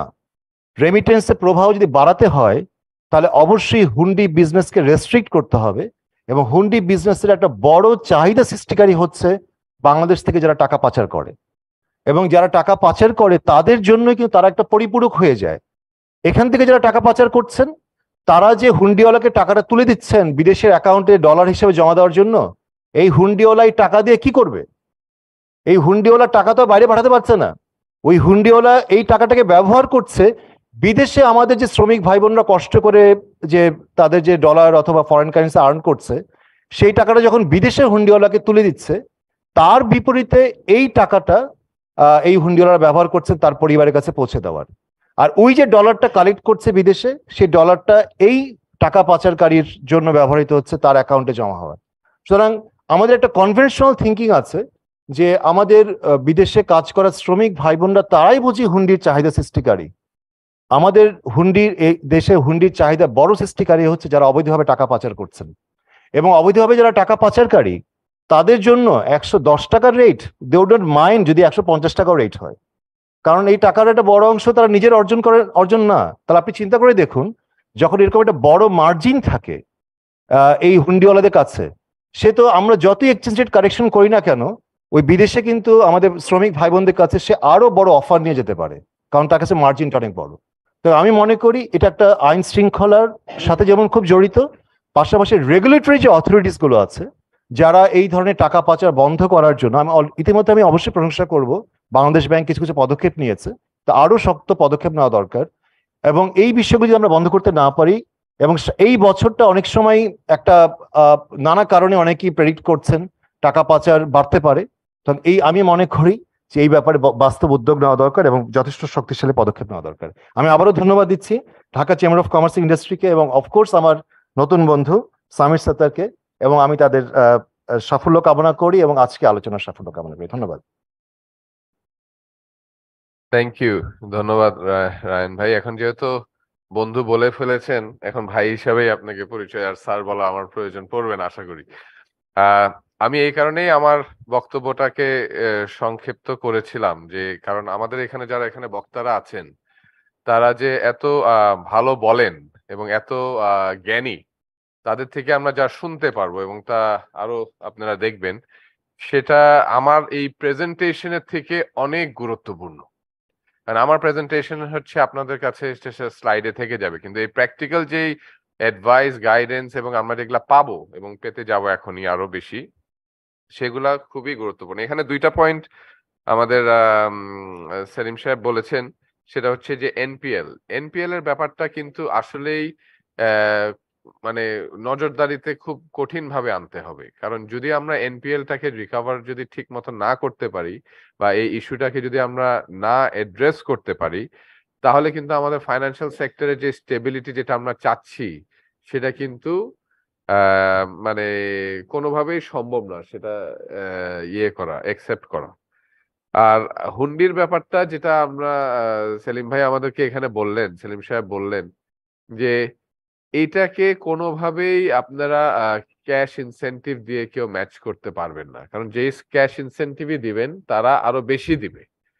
এবং সেই প্রস্তাবটাই আমরা ঢাকা চেম্বারের পক্ষ থেকে কিন্তু গভর্নর সাহেবকে রেখেছিলাম, যে দেখেন আমরা যখন বিদেশ থেকে আসি তখন দেখি যে এয়ারপোর্টে অনেক এই যে যারা রেমিটেন্স পাঠায় তারা আসে, কিন্তু তারা তাদের ঠিক ব্যবহার বা ট্রিটমেন্টটা কিন্তু পায় না।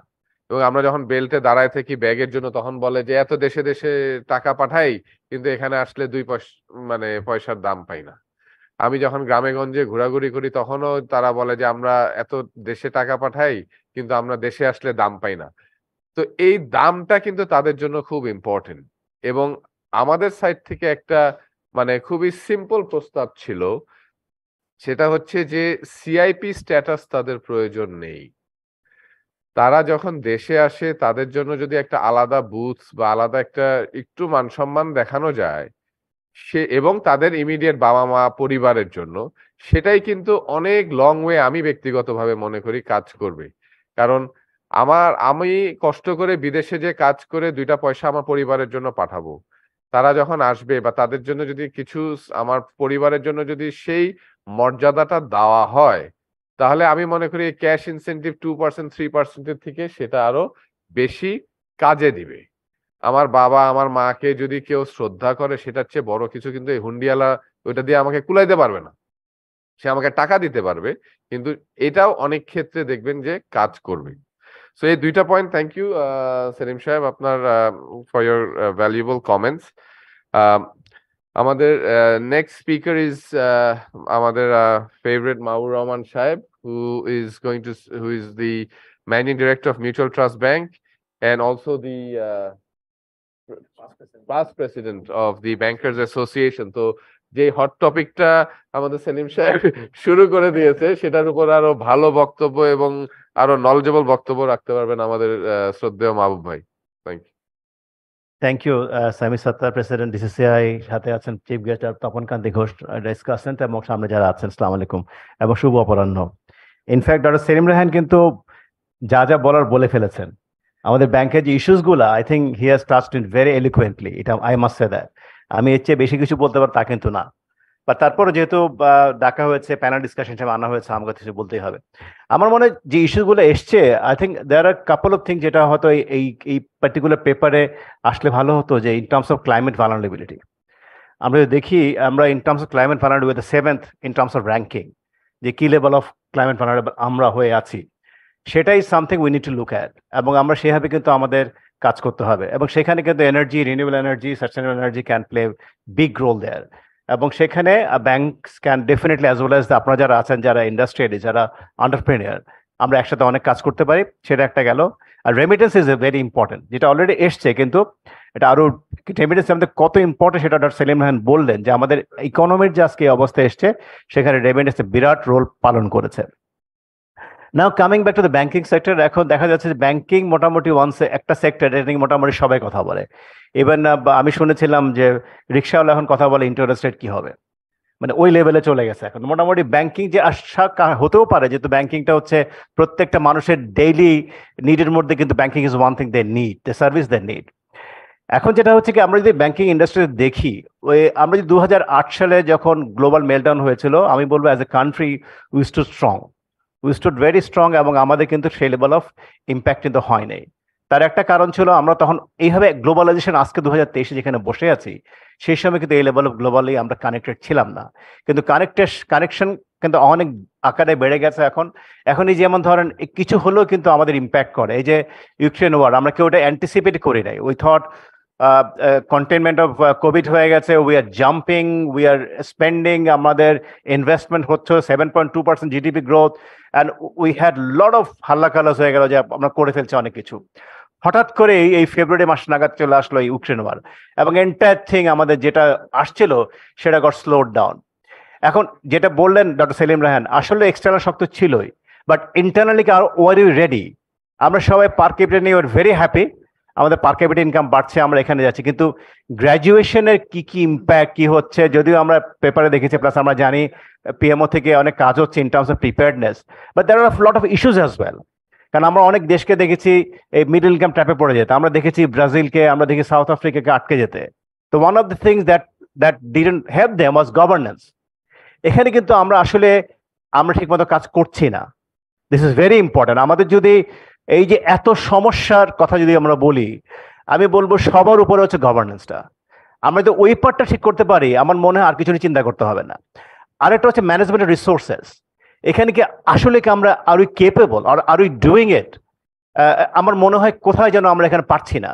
So mismanagement of resources and governance কিন্তু আর হোয়াট দ্য রিজনস যার জন্য আজকে ব্রাজিল বা আমি সাউথ আফ্রিকা বলি, তারা আর বেরোতে পারে, ওখানে মিডল ইনকাম ট্র্যাপে পড়ে গেছে। আর হচ্ছে efficiency of resources as well. আপনারা দেখেন আমাদের এডুকেশনটা কন্টেম্পোরারি করতে আমরা পারছি না। আমরা কদিন আগে বসে প্রাইমারি স্কুলের জন্য বা ক্লাস 5 থেকে 6 উঠে গেলে আপনাকে পরীক্ষা দিতে হবে, আবার ক্লাস 8 থেকে আরেকটা পরীক্ষা দিতে হবে। এটা একটা এক্সপেরিমেন্টেশন হলো, আবার দেন উই সেড না ইট ইজ নট রিকোয়ার্ড। এই যে এক্সপেরিমেন্টেশন গুলো হচ্ছে, we are doing it home, our future generation. এখানে কি আমরা কতটুকু করতে পারছি ইন টার্মস অফ, আমি যখন আমার কিছু কথা বলি বন্ধু বান্ধবের সাথে, জাপানিজে যেটা হয়, ওদের বাচ্চাদেরকে ছোটবেলায় আদর্শ শেখানো হয়, ভালো কথা শেখানো হয়, ভালো জিনিস শেখানো হয়, যে সময় কিন্তু আপনার লার্নিংটা সবচেয়ে বেশি হয়। আমরা যখন কথাটা বলতে শিখি, তার মানে কিন্তু মোর 60-70% লার্নিং কিন্তু ইজ ডান। ওটা কখন হয়? 3-4 বছর বয়সে আমরা সেটা করি। এই সময়টাতে আমরা শেখা অন্য জিনিস। তো এই জিনিসগুলো শেখালে আসলে যেটা হয়, সেটা কিন্তু আমরা কোয়ালিটি রিসোর্স পাই না। আজকে look at India, where they have gone, they have rich that level. আজকে আমেরিকা থেকে কিন্তু এসে ইন্ডিয়ার ক্যাম্পাসে এসে ওদেরকে হায়ার করে। কেন? Because the education system has gone to that level. আমরা কিন্তু এখানে falling behind, we are falling behind. আমাদের অনেক কলেজ হয়েছে, অনেক ইউনিভার্সিটিজ হয়েছে, অনেক মেডিকেল কলেজ হয়েছে, কিন্তু কোয়ালিটি অফ এডুকেশন কোথায় গেছে? আপনারা সবাই এমপ্লয়ার এখানে, আপনারা যখন ইন্টারভিউ করেন, you can see the changes, unfortunate changes happening in the down to the south, not to the north. এটা হয়েছে অবস্থা। তো এখন এখানে আমাদের অনেক কাজ করার সুযোগ আছে। এখানে আমাদের একজন পলিসি মেকার আছেন, যদিও উনি commerce minister, but he has Sage he sits with lot of secretaries R lot of minister as well. আমাদের এখানে কিন্তু অনেক কাজ করতে হবে। এখানে যেমন একটা কথা বলি যে রেমিটেন্স কিভাবে বাড়াতে হবে, একটা তো ডক্টর সেলিম রায়হান বললেন, আর একটা স্কিল লেভেল বাড়াতে পারি কিনা। আমরা সেই লোয়েস্ট লেভেল লোকদের পাঠাচ্ছি। গত বছর 14 লাখ পাঠিয়েছি, উই আর ভেরি হ্যাপি, কিন্তু আমরা কি বেনিফিট পেয়েছি? বেনিফিট পাই একটা হতে পারে হুন্ডি, একটা সেম ডক্টর সেলিম রায়হান আপনি এডমিট করবেন যে ওখানে কিন্তু অনেক কস্ট অফ লিভিংও বেড়ে গেছে, ওখানে কিন্তু ইনফ্লেশনের এফেক্ট আছে। তো আমি যেটাকে পেতাম সেটাকে তখন পাবো না, সেটা অনেকাংশে কিন্তু কমে যাবে। 14 লাখ লোক পাঠিয়েছি, সেটা কি ইম্প্যাক্ট পাচ্ছি না? সেটা পাচ্ছি না।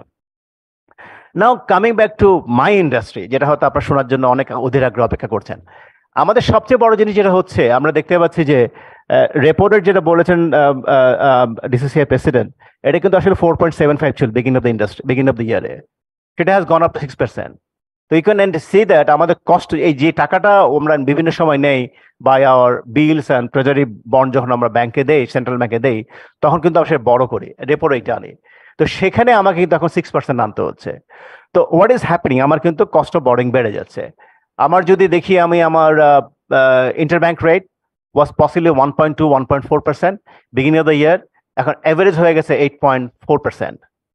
আমার রেপো রেটটা বললে আমি বেড়ে গেছে আমার। সো এগুলি যখন বাড়ে, আমার ইন্টারব্যাংক যখন চিন্তা করে, ইন্টারব্যাংক has gone up as well. So আমার এইভাবে কিন্তু কস্ট অফ বরোইং বাড়ছে, যেটা ডক্টর সেলিম রায়হান বললেন। আমাদের লেন্ডিং ক্যাপটা has remain the same level, এটা হয়েছে 2020 সালের এপ্রিল থেকে আমরা করছি, ইররেসপেক্টিভ অফ দ্য সাইজ, সেটা লার্জ লোনই হোক, স্মল লোনই হোক। আমি সামিরকে বলবো, একটা পয়েন্ট চিন্তা করেন, আমার একটা কর্পোরেট কাস্টমারকে আমি যেভাবে হ্যান্ডেল করতে পারি, যে ইনফরমেশনটা অ্যাভেলেবল হয়, তার রিস্ক রেটিংটা কিন্তু better then the lowest and যে কাস্টমারটা আছে।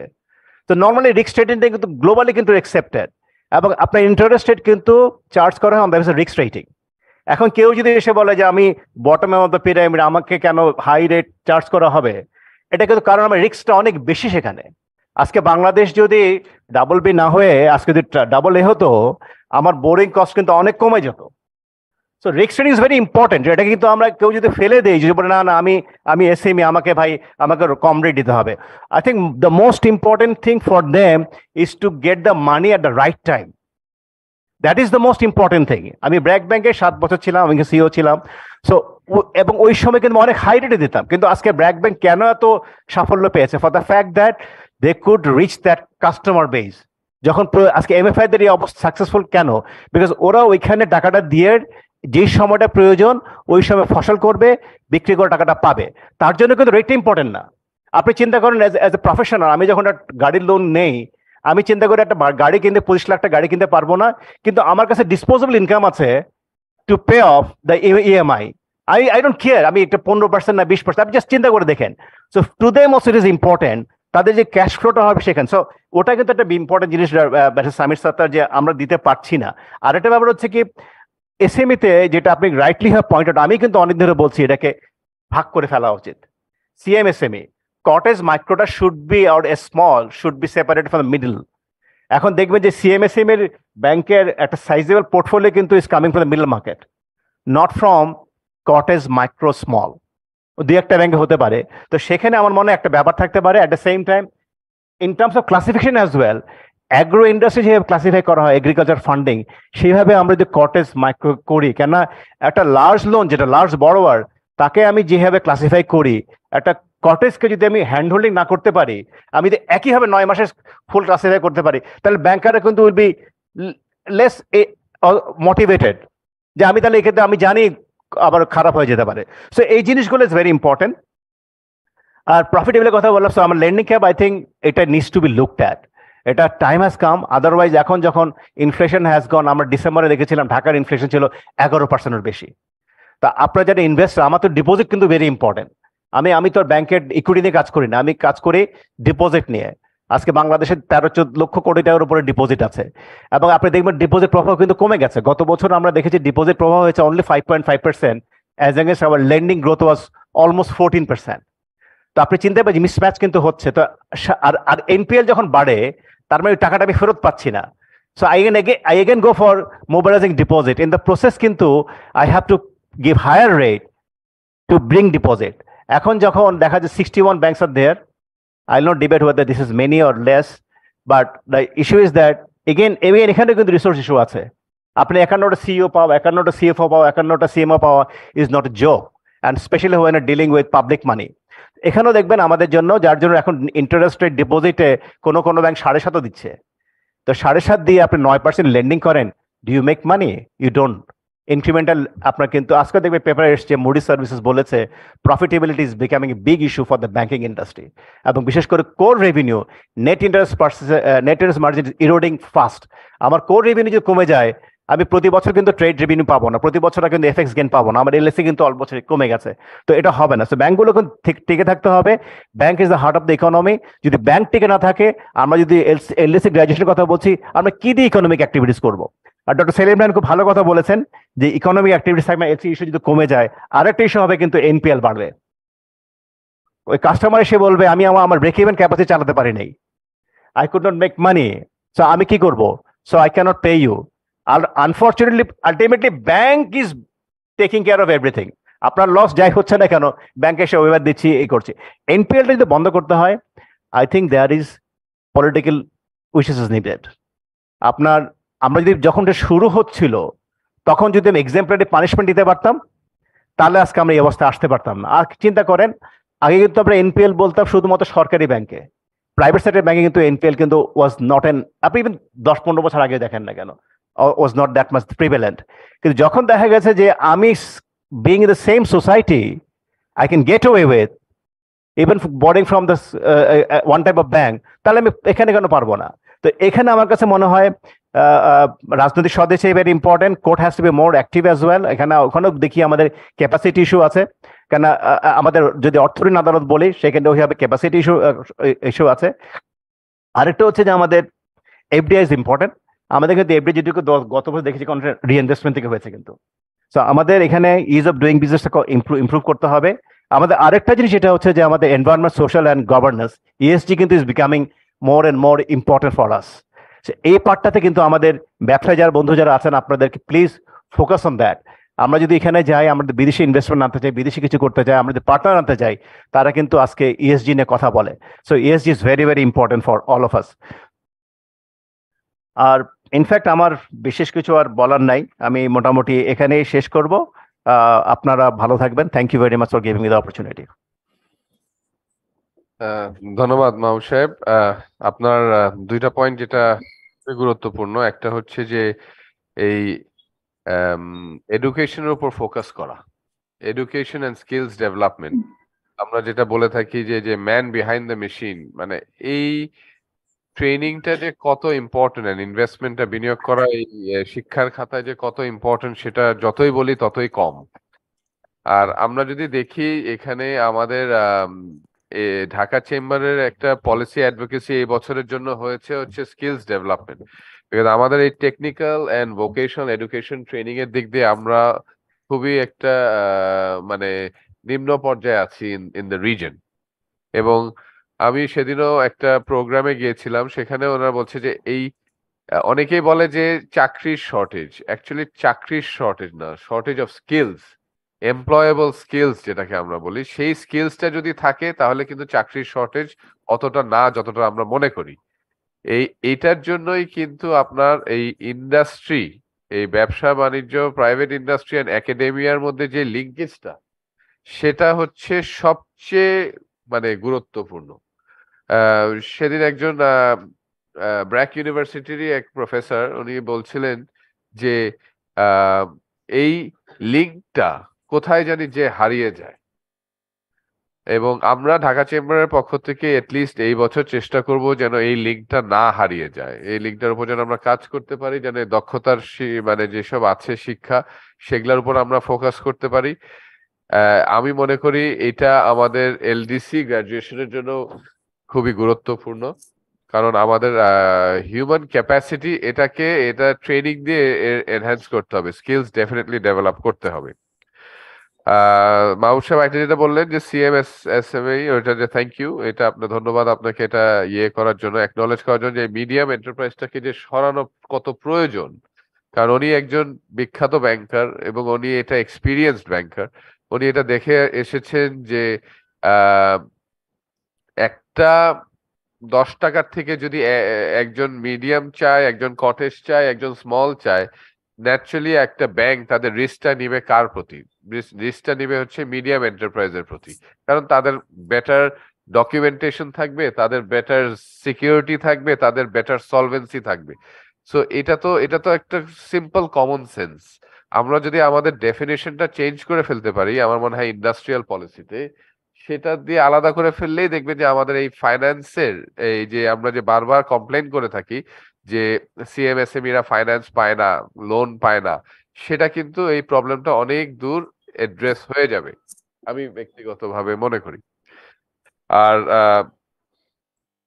আরেকটাও জিনিস আছে যে এখানে এই ডকুমেন্টেশন রিকোয়ারমেন্টটা আমি বারবার এখন এই চেয়ারে বসার পরে এত কমপ্লেন পাই যে আমাদের লোন গেলে আমাদেরকে লোনের এতগুলো ডকুমেন্টেশন রিকোয়ারমেন্ট দেয়।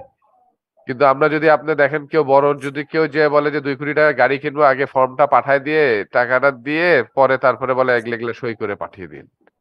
এটা হচ্ছে বাস্তবতা। কিন্তু আমরা কোনো ক্ষুদ্র ব্যবসায়ী যদি 50 লাখ টাকা দিয়ে তার ব্যবসা করতে বলে এটা আনেন, ওটা আনেন, এটা আনেন। সো এই অ্যাটিটিউডটা, মাইন্ডসেটটা কিন্তু আমাদের চেঞ্জ করতে হবে। শুধু কাগজে কলমে থাকলে হবে না।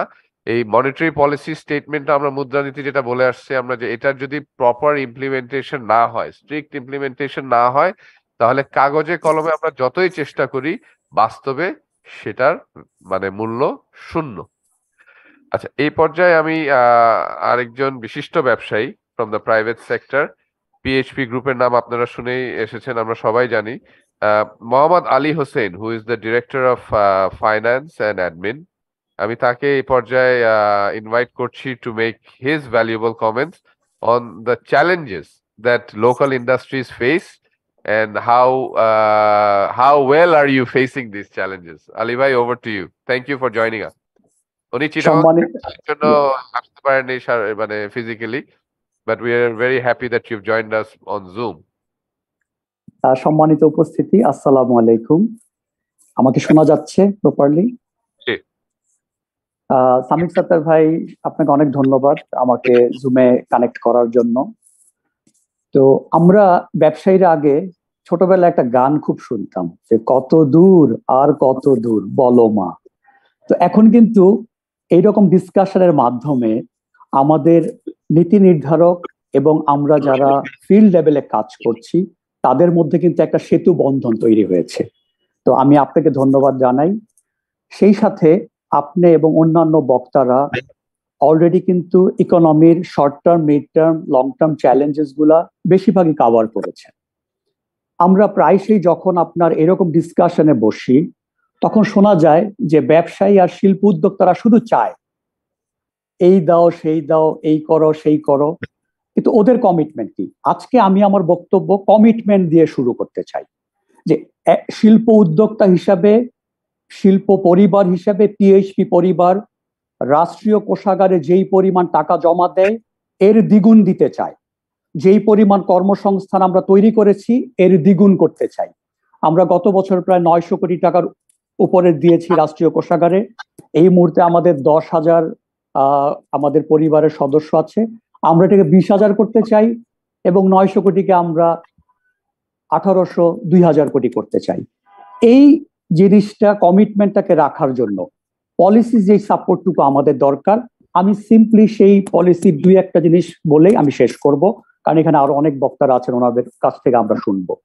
1 নাম্বার, আমরা যখন শিল্প উদ্যোক্তার একটা বড় শিল্প স্থাপন করতে যাই আমরা কিন্তু অনেকগুলা জিনিস অ্যাসেস করি।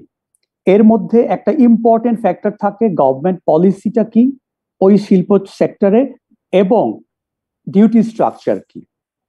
কিন্তু আনফরচুনেটলি অনেক সময় দেখা যায় যে আমরা 1000 কোটি টাকা পলিসি এবং ডিউটি স্ট্রাকচারকে দেখে বিনিয়োগ করলাম, কিন্তু কয়েক বছর পরে সেই ডিউটি স্ট্রাকচার চেঞ্জ হয়ে যায়, পলিসি চেঞ্জ হয়ে যায়, আমাদের টোটাল শিল্প একটা হুমকির সম্মুখীন হয় এবং টোটাল যে বিনিয়োগটা থাকে সেটা মুখ থুবড়ে পড়ে।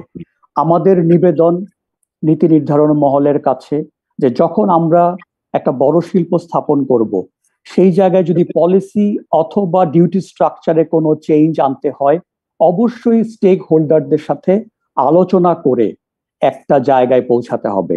শিল্প উদ্যোক্তা হিসাবে আমরা ওয়েল অ্যাওয়্যার যে ওয়ার্ল্ড ট্রেড অর্গানাইজেশন আমরা সদস্য, সেখানে আমাদের কিছু কমিটমেন্টস আছে, কিন্তু তারপরেও লং টার্মে মিড টার্মে সেই শিল্পতে কি কি সমস্যা হতে পারে এটা আমাদের সাথে যদি আগে থেকেই ডিসকাস করা যায়, আমরাও নিজেদেরকে গুছিয়ে নিতে পারি। বাংলাদেশের ব্যবসায়ী শিল্প উদ্যোক্তারা রেজিলিয়েন্ট, যেই কোনো পরিস্থিতিতে ওরা আপনার কিন্তু নমনীয়, চেঞ্জ করে নেয় নিজেদেরকে। তো সেই জায়গায় যদি একটু আমাদেরকে আগে থেকে প্রস্তুতির জন্য সময় দেয়া হয়, আমরা কিন্তু চেঞ্জ করতে পারি। তো মোটামুটি আমি বাকি সবার কথাই শুনেছি, খুবই সুন্দর বলেছেন সবাই। আপনাদের সবাইকে অনেক ধন্যবাদ, এবং আমি বাকি আরো যারা ডিসকাশনে জয়েন করবেন সবারটা শুনতে চাই। আপনাদের সবাইকে অনেক ধন্যবাদ। থ্যাংক ইউ আলী সাহেব, আলী ভাই। এটা আমরা খুবই উৎসাহিত হলাম এখানে সবাই আপনার বক্তব্য শুনে, যে এরকম আপনার মতন ব্যবসায়ী যদি আরো, আপনাদের মতন ব্যবসায়ীরা যদি আরো এগিয়ে আসেন, যারা ট্যাক্স দিতে প্রস্তুত, যারা এমপ্লয়মেন্ট কর্মসংস্থান বৃদ্ধি করার জন্য যা যা যা প্রয়োজন সেটা করতে ইচ্ছুক, তাহলেই কিন্তু বাংলাদেশ এগিয়ে যাবে। এবং এটার জন্য যে পলিসি সাপোর্টটা দরকার, অবশ্যই আমি মনে করি যে সরকারের কাছ থেকে আপনারা সবসময় সেই সহযোগিতাটা পাবেন। অলদো এখানে আমাদের সিনিয়র রিপ্রেজেন্টেটিভ আছেন যিনি তার বক্তব্যে তো আমরা আরো অনেক কিছু শুনতে পারবো, কিন্তু এটা খুবই এনকারেজিং, কারণ সবারই একটা ধারণা যে ব্যবসায়ীরা নিশ্চয়ই কর ফাঁকি দিতে চায়, ব্যবসায়ীরা ঠিক মতন কন্ট্রিবিউট করতে চায় না, কিন্তু সেই ধারণাটা আপনি আজকে খুব ক্লিয়ারলি প্রথমে একটা কমিটমেন্টের মাধ্যমে আপনি ক্লিয়ার করে দিলেন, তো সেটার জন্য আপনাকে ধন্যবাদ। এই পর্যায়ে আমি এখানে আমাদের সঙ্গে জি এইখানে আমাদের সঙ্গে মহসিনা ইয়াসমিন ম্যাডাম কানেক্ট করেছেন, who is the secretary and executive board member of Bangladesh investment development authority. Sir, আপনি কি জুমে এসেছেন? আমি জয়েন করেছি, সরি আমি একটু লেট হয়ে গেলাম, আমার একটা ইম্পর্টেন্ট মিটিং ছিল, ভেরি সরি। করতে পারিনি, সময় মতো জয়েন করতে পারিনি, sorry. Thank you so much, আপনি আমাদের এখানে জয়েন করেছেন। You have enlightened the quality, you have enriched the quality of the panel as well, so thank you very much। আপনি এই ব্যস্ত সময়ের মধ্যে আপনার এটলিস্ট জুমে যে এগ্রি করেছেন জয়েন করার জন্য। এখানে আমরা একটা পর্যায়ে ইনভেস্টমেন্ট, লোকাল হোক ফরেন হোক, সেটা নিয়ে আমরা কিছু বিনিয়োগ নিয়ে কথা বলেছিলাম, এবং বিডার যেই স্টেপস গুলা ওএসএস নিয়ে সেটা নিয়েও আমরা কথা বলেছি, সেটা যে একটা কত বড় কমেন্ডেবল স্টেপস, এবং আমাদের বাংলাদেশে বিনিয়োগের ক্ষেত্রে যে স্টেপস গুলা না হচ্ছে সেগুলার ব্যাপারে কিছু আপনার মূল্যবান বক্তব্য আমরা শুনতে চাই, এবং যেখানে আমরা প্রাইভেট সেক্টর থেকে আপনাদের সহযোগিতা করতে পারি মানে সরকারকে, সেটাও আমরা আপনার কাছ থেকে জানতে চাই। Thank you, over to you. জি, অসংখ্য ধন্যবাদ। এখানে আমি দেখতে পাচ্ছি আমাদের এখানে সবাইকে আর আমি চিনতে পারছি না, আমাদের এখানে বাণিজ্য সচিব মহোদয় আছেন, তাকে আমি চিনতে পারছি, আসলে জুমে বোঝা যাচ্ছে না। তো সবাইকে আমি ধন্যবাদ জানাচ্ছি আমাকে সুযোগ দেওয়ার জন্য। আমি আসলে আপনার পাওয়ার পয়েন্ট প্রেজেন্টেশনে দেখেছিলাম যে আপনারা বলেছেন যে আমরা বিডা এখান থেকে যে বিনিয়োগের জন্য যে কার্যক্রমগুলো করছি, আমরা অনেকগুলো কাজই করছি, প্রমোশনাল করছি, কিছু অ্যাডভোকেসি করছি, কিছু আফটার কেয়ার সার্ভিস দেই আমরা। তো মূলত আমাদের এখান থেকে আমার একটা যেটা এই এত বড় একটা যে আপনাদের যে সমাগম হয়েছে এখানে, সবাই আমি জানি যে সবাই এখানে বিনিয়োগকারী আছেন, তাদের কাছে আমাদের যেটা আমার বিডার থেকে যেটা বলার সেটা হচ্ছে যে আমরা একটা ওয়ান স্টপ সার্ভিস করেছি, অনলাইন ওয়ান স্টপ সার্ভিস করেছি, এটা এন্ড টু এন্ড একটা সার্ভিস দেই আমরা। এখান থেকে বিডা প্রায় 18টা সার্ভিস দিচ্ছি আমরা, যেটা একেবারেই অনলাইন হচ্ছে, কোনোভাবেই এখানে কোনো মানে মানুষের সশরীরে আসতে হয় না কোনো ব্যাপারে, যেমন দরখাস্ত জমা দেওয়া, কোনো শর্টফল থাকলে সেগুলো জমা দেওয়া, পেমেন্ট করা এবং অনুমোদন পত্রটি নেওয়া, এটা একেবারেই কিন্তু and two and digital service. যেটা হচ্ছে যে আমাদের সার্ভিসগুলো আমরা ঠিকই দিচ্ছি, কিন্তু আমাদের সাথে প্রায় অনেকগুলো মন্ত্রণালয় এবং দপ্তরের আরো 18টি দপ্তরের সেবা সংযুক্ত হয়েছে, যে সেবাগুলো কিন্তু আমাদের বিনিয়োগকারীরা আমাদের এই সিস্টেমের মাধ্যমেই নিতে পারেন। কিন্তু দেখা যাচ্ছে সেই সিস্টেম, তারা কিন্তু আমাদের এই সিস্টেম থেকে সেই সেবাগুলো নিচ্ছে না। এক্সাম্পল হিসাবে আমি বলতে পারি আরজেএসসি সেবা আছে, বিদ্যুৎ বিভাগের সেবা আছে, বিল্ডিং রাজুকের সেবা আছে, ফায়ার সার্ভিসের সেবা আছে, তারপরে পরিবেশের সেবা আছে। এই সেবাগুলো কিন্তু আমাদের বিনিয়োগকারীরা আমাদের এই সিস্টেমের মাধ্যমে নিচ্ছেন না। তারা আইদার ওনাদের অনলাইন সিস্টেমে যাচ্ছেন বা কোনো কোনো ক্ষেত্রে ম্যানুয়ালিও যাচ্ছেন। সেক্ষেত্রে যেটা হয়েছে, এই অনলাইন সার্ভিস দেওয়ার যে উদ্দেশ্যটা ছিল যে আমরা আমাদের বিনিয়োগকারীদেরকে একেবারে খুবই টাইমলি, স্বল্প সময়ের মধ্যে, কম খরচে, ঝামেলা ছাড়া একটা সেবা দিব, সেটা কিন্তু একেবারে 100% আমরা অ্যাচিভ করতে পারছি না, কারণ এই সার্ভিসগুলো আমাদের মাধ্যমে নেওয়া হচ্ছে না। আমাদের আরো ইচ্ছা আছে যে আমাদের এই সার্ভিস, এই সিস্টেম থেকে আমরা প্রায় 40টা দপ্তরের 150টার মতো সেবা আমাদের এই সার্ভিস থেকে দেব। কিন্তু আমরা দেখছি যে আমাদের সাথে এখন পর্যন্ত যারা সংযুক্ত হয়েছেন তাদের সেবাগুলোই কিন্তু আমাদের বিনিয়োগকারীরা নিচ্ছেন না বা নিতে পারছেন না। কি হচ্ছে আমরা জানতে পারছি না। তো আমার মনে হয় যদি বিনিয়োগকারীরা আমাদের মাধ্যমে এই সেবাগুলো নেন, তাতে যেটা হয়, আমরা কিন্তু একটা ড্যাশবোর্ড আছে, সেই ড্যাশবোর্ডে আমি প্রতিনিয়ত দেখি যে আমার সার্ভিসগুলো দিতে কতটা সময় লাগছে। দেখা যাচ্ছে যে আমার অফিস থেকে যে সার্ভিসগুলো দেই সেগুলো আমরা 96% আমরা এসএল এর মধ্যে দিচ্ছি। অর্থাৎ আইনে আমাকে যে সময়টা নির্ধারণ করে দেওয়া হয়েছে, যেটি 24 ঘন্টার মধ্যে দিতে হবে, 96% ক্ষেত্রে আমরা কিন্তু সেবাটা ওই 24 ঘন্টার মধ্যেই দিচ্ছি। কিন্তু অন্যান্যরা যদি আমাদের মাধ্যমে এই সেবাটি না নেন, তাহলে ওই সেবাগুলো আসলে কত সময়ের মধ্যে নিচ্ছেন বা কি সমস্যা হচ্ছে সেটা আমরা দেখতে পাচ্ছি না। সুতরাং বিনিয়োগকারীরা অন্য কোনো দপ্তরে গিয়ে যদি কোনো কারণে কোনো সেবাটি নিতে পারছেন না, কি সমস্যা হচ্ছে সেটা কিন্তু আসলে আমরা জানতে পারছি না, কারণ অন্য কোনো সিস্টেমে আমরা তখন ঢুকতে পারছি না। কিন্তু বিনিয়োগকারীরা যদি আমাদের মাধ্যমে এই সেবাগুলো নিতেন, আমরা কিন্তু দেখতে পারতাম যে আমার একটা কেসে হয়েছিল যে সিসিআইতে কতগুলো সেবা আমরা দিতে পারছিলাম না টেকনিক্যাল একটা প্রবলেমের জন্য। এটা আমরা ওই ড্যাশবোর্ড থেকে আমাদের ভূতপূর্ব যে চেয়ারম্যান মহোদয় ছিলেন, উনি দেখে সঙ্গে সঙ্গে এটা অ্যাকশন নেওয়ার জন্য আমাদেরকে বলেছেন। তো এটা কিন্তু এই ধরনের কেসে দেখা যায় যে টেকনিক্যাল হোক বা অন্য কোনো কারণে সেবা যদি দিতে দেরি হয়, ড্যাশবোর্ডের মাধ্যমে আমরা সঙ্গে সঙ্গে আমাদের মনিটর করতে পারছি। তো আমার একটা এত বড় যে একটা সমাগম হয়েছে, সমাবেশ হয়েছে, আমার সবার কাছে একটা রিকোয়েস্ট থাকবে যে কাইন্ডলি আপনারা আমাদের সিস্টেমে যে সেবাগুলো সংযুক্ত হয়েছে, কাইন্ডলি আমাদের মাধ্যমে এই সেবাগুলো যদি আপনারা নেন, তাহলে আস্তে আস্তে আপনাদের কিন্তু সশরীরে আর কোনো সেবা নেওয়ার জন্য কোনো অফিসে যেতে হবে না। আমাদের অফিসে কিন্তু আর কোনো সেবা গ্রহণকারীরা আসেন না, তারা সবাই কিন্তু অনলাইনেই নেন। আমরা কাউকে এইখানে আমাদের বারান্দায় ঘোরাঘুরি করতে হচ্ছে না। এইটা আমার একটা অনুরোধ থাকবে। আর একটা জিনিস হচ্ছে যে আমাদের যারা অনেকে আছেন আমাদের কাছ থেকে নিবন্ধন নিয়ে তারা ব্যবসা করছেন, অনেক সময় তারা নানা ধরনের জটিলতায় ভোগেন বা কোনো ধরনের কোনো সমস্যায় ভোগেন। আমাদের এখানে একটা আফটার কেয়ার সার্ভিস আছে।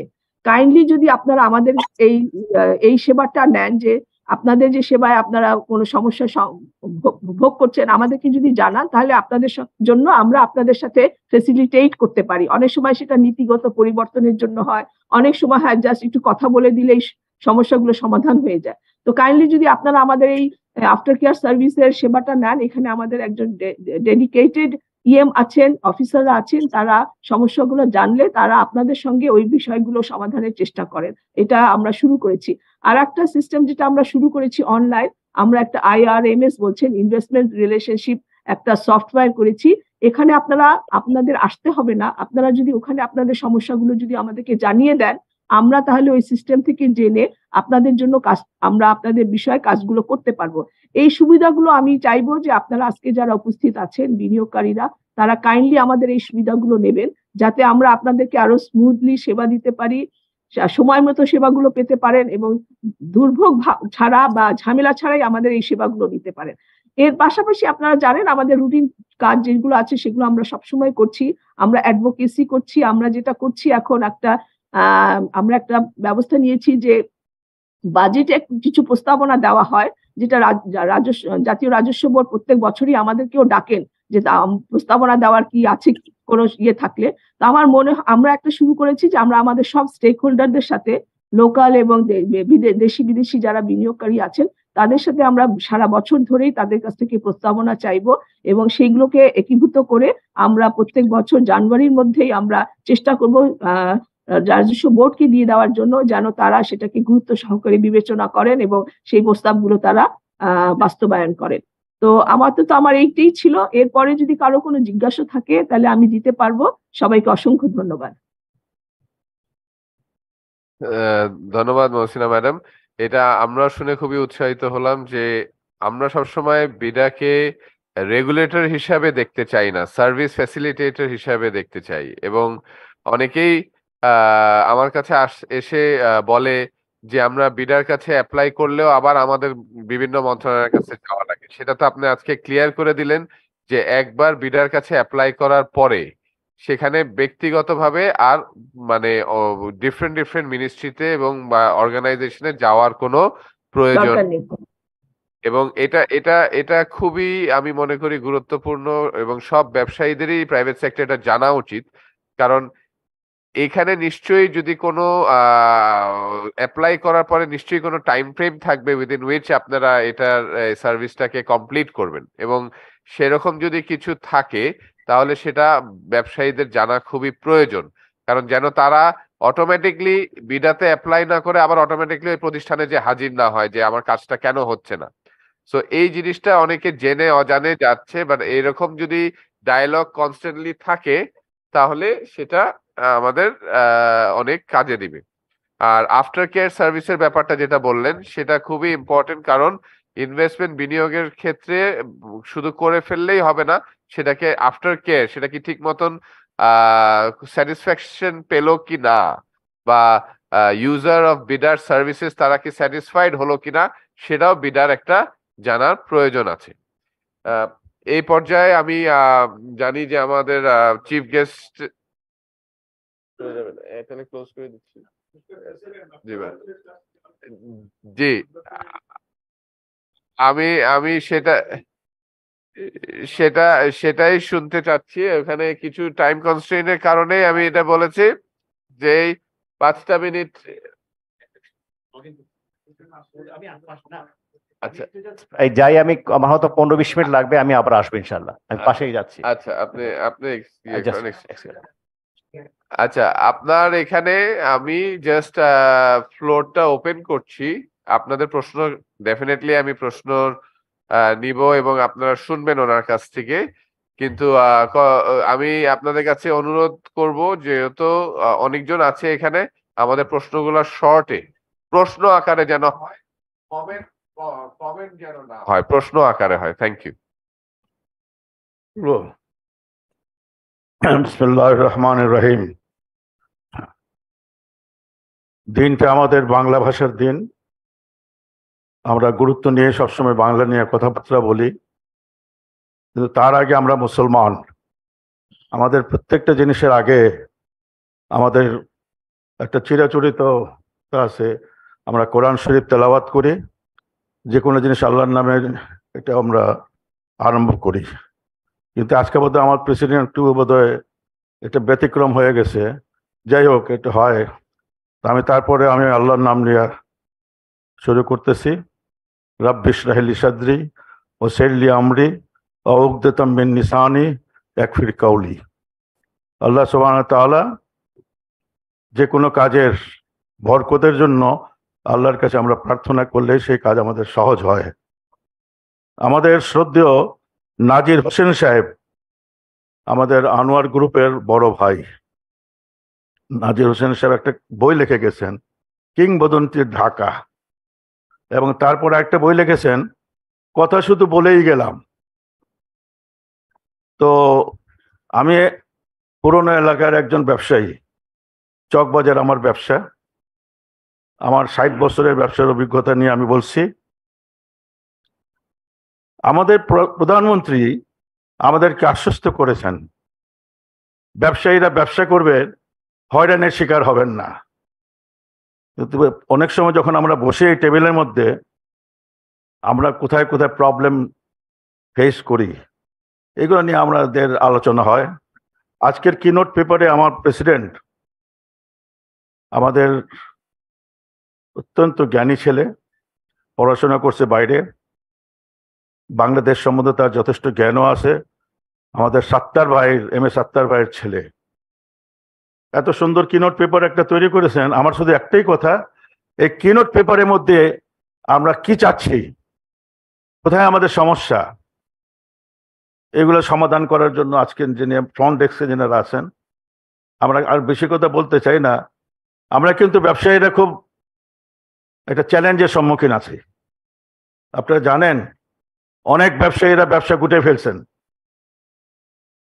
কাজে কাজে সমস্যার সমাধানের কথা সবাই আমরা বলি, কিন্তু যখন আমার ব্যাপারে আমি যখন ব্যবসায়ের সংখ্যা কোনো কথাবার্তা নিয়ে যখন সেক্টর ওয়াইজ ওনাদের কাছে যখন যাই, তখন আমার ফাইল পড়ে থাকে। কি চাই, এটা চাই, দেই, তারপরে কি চাই, এটা চাই, তারপরে কি চাই, শেষ পর্যন্ত দেখা যায় আমার ফাইলই গায়েব হয়ে গেছে, ফাইলই পাওয়া যায় না। তো আমার কথা হলো এই, আমরা ব্যবসা নিয়ে যখন আলাপ আলোচনা করতেছি, আমাদের বয়স হয়ে গেছে, এখন আমাদের নেক্সট জেনারেশন আসতেছেন, তারা যাতে আমাদেরকে মুখের উপর না বলে তোমরা কি করে গেছো। তবে দেশ উন্নতির দিকে আছে। এটা আমাদের দেশ একবার যদি গাড়ি নিয়ে ঘোরা যায়, দেখা যায় যে না, আমাদের পরিবর্তন অনেক হয়েছে। আমরা ধন্যবাদ জানাই আমাদের প্রাইম মিনিস্টারকে। তিনি যে কথা বলেছেন যে ব্যবসায়ীরা ব্যবসা করবে, হয়রানির শিকার হবে না। তো সেই হেতু আমি প্রেসিডেন্ট সাহেবকে বলবো, আমাদের কি কি সমস্যা আপনি ভালো করে জানেন, আপনি এগুলো তুলে ধরছেন। ইনশাল্লাহ আমরা আশা করি অতি শীঘ্রই আপনার এটা আমরা একটা রেজাল্ট চাই। আমাদের কান্তিবাবু আছেন, উনি আমাদের ব্যবসায়ীদের সঙ্গে ওতপ্রোতভাবে জড়িত আছেন। আমাদের রোগ হইলে ব্যবসায়ীদের আমরা হাসপাতালে যাই, আমাদের রোগ হইলে আমরা হসপিটালে যাই, কিন্তু ব্যবসায়ীদের রোগ হলে আমরা কি করি, আমরা চেম্বারে আসি, ফেডারেশনে যাই, সেখান থেকে আমরা আমাদের প্রবলেমগুলো বলি, সমাধান করার মতো আমাদের এখান থেকে যে প্ল্যাটফর্মগুলো আছে, অত্যন্ত মেধার সঙ্গে এগুলো কাজকর্ম করার জন্য আমাদের প্রেসিডেন্ট অ্যালং ইজ বোর্ড আমরা এগুলো করে থাকি। তো আশা করি আপনি যেনারা আছেন, আমরা অত্যন্ত সম্মান করি আপনাদেরকে, আপনারা দায়িত্ব পালন করেন, কিন্তু তারপরেও আমাদের অনেক কথা রয়ে যায়। আমাদের যেখানে সময় লাগার কথা 1 মাস, সেখানে 1 বছরও হয় না, 1 বছর যদি লাগে 10 বছরেও হয় না, এমনও আমাদের নজির আছে আমাদের কাছে। থ্যাংক ইউ, ধন্যবাদ। Thank you very much. আমি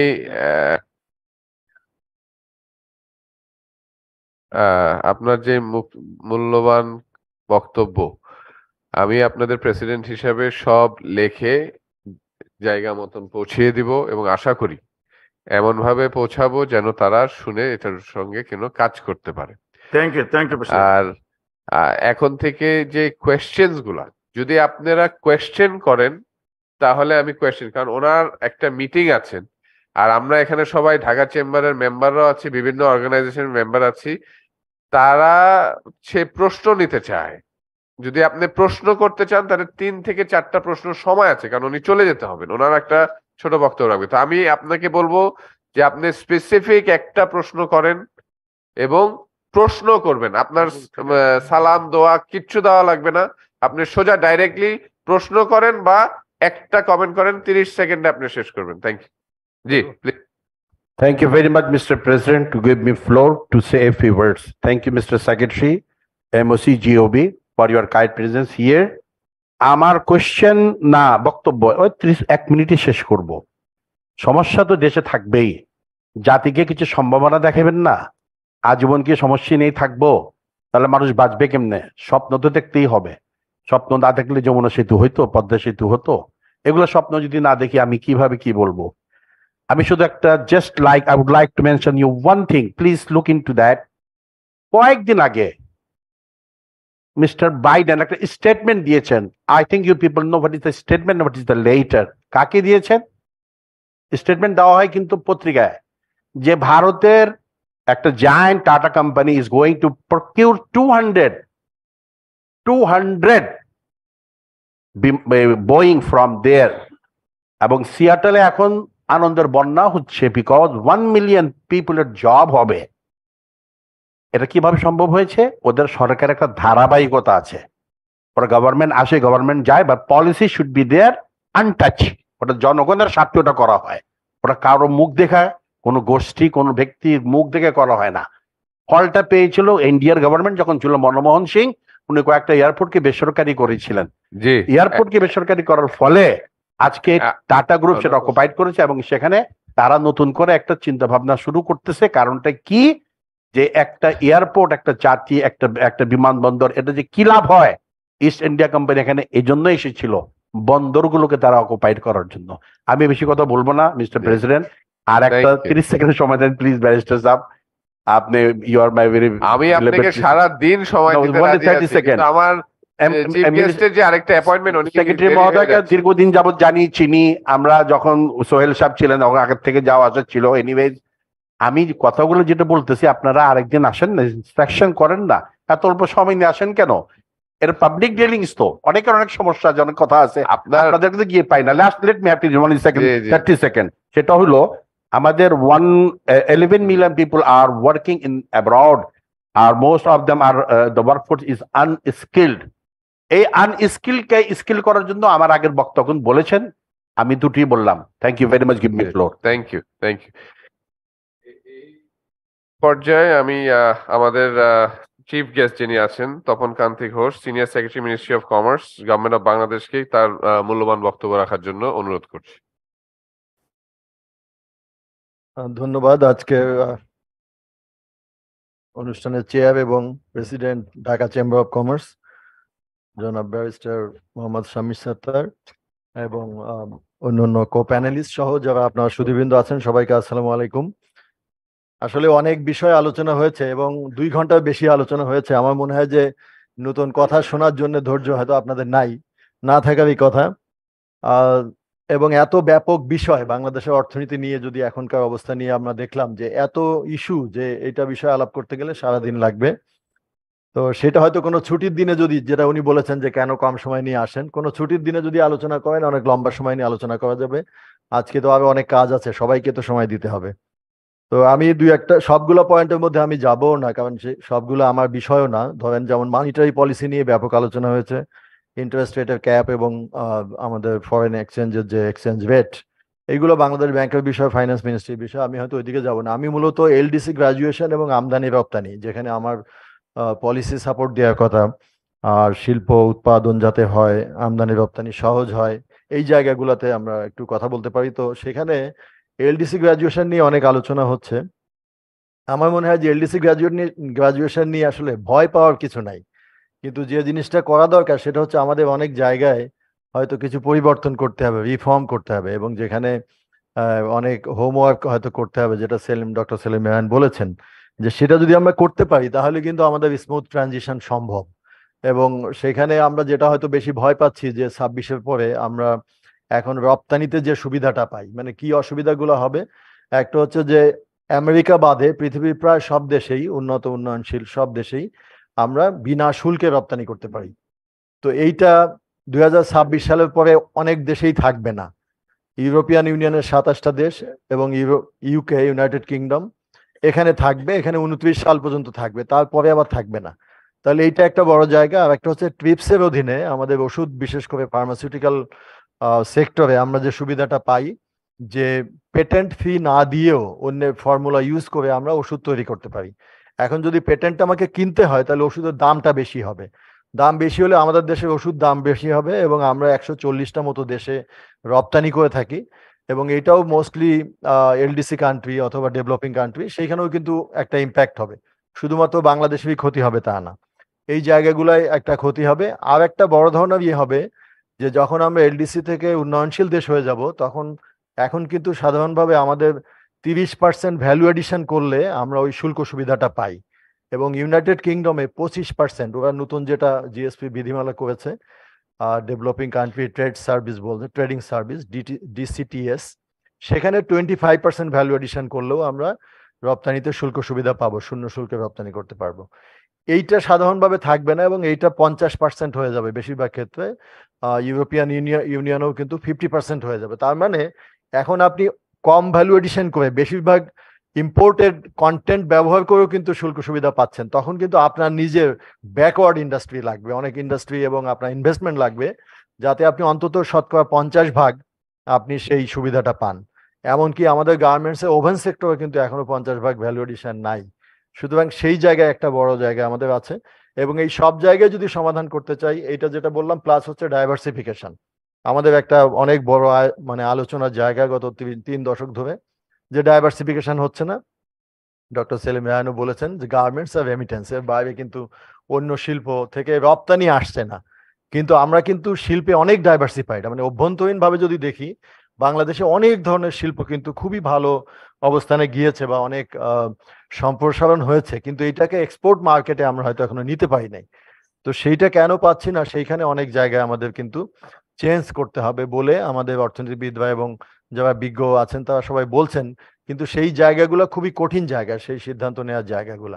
একটা হচ্ছে যে আমরা গার্মেন্টসের সমান সুবিধা অন্য সকল সেক্টরে দেওয়ার জন্য মাননীয় প্রধানমন্ত্রীও বলেছেন এবং কিছু কিছু কাজ ইতিমধ্যে সরকার করেছে। একটা কথা এসছে এখানে যে লেদার সেক্টর বা অন্য জায়গায় একই কর্পোরেট ট্যাক্স করতে হবে এক্সপোর্ট সেক্টর, এটা কিন্তু অলরেডি হয়ে গেছে। গত বাজেটে আপনারা জানেন যে গার্মেন্টসে যেহেতু মাত্র 12% ছিল কর্পোরেট ট্যাক্স এবং গ্রিন ইন্ডাস্ট্রি হলে 10%, এটা এখন সকল এক্সপোর্ট সেক্টরে কর্পোরেট ট্যাক্স একই এই অর্থবছর থেকে, এই বাজেট থেকে।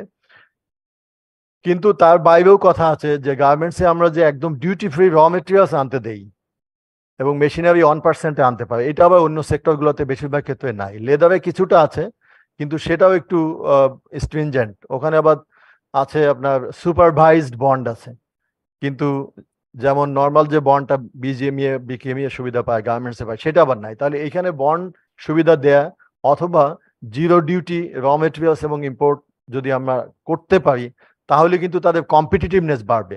এখন আমাকে ডেভেলপিং কান্ট্রি হলে সবচেয়ে বড় হবে যে আমাকে কম্পিটিশন দিয়ে টিকে থাকতে হবে। আপনি দয়া দাক্ষিণ্য দুই দিকে, একটা হচ্ছে আন্তর্জাতিকভাবে আমাদের কিন্তু আমরা অনেক সুবিধা পাচ্ছি, যেটা আগেই বললাম যে ধরেন ভিয়েতনাম রপ্তানি করলে 9.6% তাকে ডিউটি দিতে হয়, ইন্ডিয়া করলে দিতে হয় ইউরোপিয়ান ইউনিয়নে এবং আরো অনেকগুলো দেশে, জাপান সহ কানাডা সহ এইসব দেশে গার্মেন্টসের উদাহরণ দেই 9.6, আমি 0 ডিউটিতে যেতে পারছি। তাহলে আন্তর্জাতিকভাবেও কিন্তু আমি কম্পিটিশন ফেস করে রপ্তানিতে যাচ্ছি না। অভ্যন্তরীণভাবে কিন্তু অনেক সুবিধা দেওয়া হচ্ছে। আপনি জানেন যে 43টা পণ্যে আমরা 2% থেকে 20% পর্যন্ত ক্যাশ সাবসিডি দেওয়া হয়। এর বাইরে আরো বিভিন্ন ধরনের সুবিধা আছে। ধরেন আপনার যে $7 বিলিয়ন যে এক্সপোর্ট ডেভেলপমেন্ট ফান্ড আছে, এখানে কিন্তু অনেক স্বল্প সুদে আমরা কিন্তু র মেটেরিয়ালস আমদানির জন্য এক্সপোর্ট সেক্টরকে লোন দেওয়া হতো। এটা হয়তো এখন সেক্টর একটু কমে আসবে, সেটা অন্য বিষয়। তো এরকম অনেক ক্ষেত্রে যে সুবিধাগুলো আছে, এই সুবিধাগুলো আস্তে আস্তে আমরা দিতে পারবো না। একটা হচ্ছে যে WTOর যে বিধিবিধান সেটা পালন করার জন্যও দিতে পারবো না। আর একটা হচ্ছে সরকারের সামর্থ্যটাও দেখতে হবে। আমাদের অর্থনীতি যেহেতু বড় হচ্ছে, শিল্পায়নের ক্ষেত্র অনেক বড় হচ্ছে, সুতরাং এখানে গভর্নমেন্টকে যদি সাপোর্ট দিতে হয়, তাহলে যে পরিমাণ ডেফিসিট ফাইন্যান্সিং করতে হবে সেটা সাস্টেনেবল না। সুতরাং ব্যবসায়ীদের এখন থেকে প্রস্তুতি নেওয়া দরকার যে তার নিজস্ব পায়ে দাঁড়িয়ে ব্যবসা করতে হবে এবং বিশ্বে অন্য দেশের সঙ্গে কম্পিট করে তাকে রপ্তানি করতে হবে। সেইখানে তাহলে কি গভর্নমেন্ট সাপোর্ট দিবে? না, অবশ্যই দিবে। যেটা WTO বিধিবিধানের অধীনে দেওয়া যায় সেই পরিমাণ দিবে। একটা হচ্ছে 43টা সেক্টরে বললাম, এই অর্থ বছরে 13,200 কোটি টাকা সাবসিডি দেওয়ার জন্য নির্ধারিত আছে এই 43টা সেক্টরে, ক্যাশ ইনসেন্টিভ। এইটা দেওয়ার সুযোগ থাকবে না 26-এর পরে, তখন আমাদেরকে অন্যভাবে দিতে হবে। সেটা হচ্ছে তার হয়তো বিদ্যুৎ বিলে আমরা ট্যাক্স ভ্যাট যেটা নেয় সেটা বাদ দিতে পারি, অথবা তার গবেষণার জন্য আমরা সেখানে ফান্ড দিতে পারি। তাকে হয়তো র মেটেরিয়ালস, যেটা বলছিলাম জিরো ডিউটি র মেটেরিয়ালস আনার জন্য ব্যবস্থা করতে পারি, যেগুলো allowed under the WTO system, আমাকে সেখানে যেতে হবে।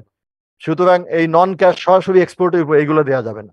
তো আমাদের সেই জন্য কিন্তু সবার একটা প্রস্তুতি দরকার এবং মাননীয় প্রধানমন্ত্রী দেখেছেন ইদানিং কিন্তু উনি বলছেন যে আমরা এতকাল অনেক সাবসিডি দিয়ে এসেছি, যেটা ইনডিসক্রিমিনেট সাবসিডি সবার জন্য।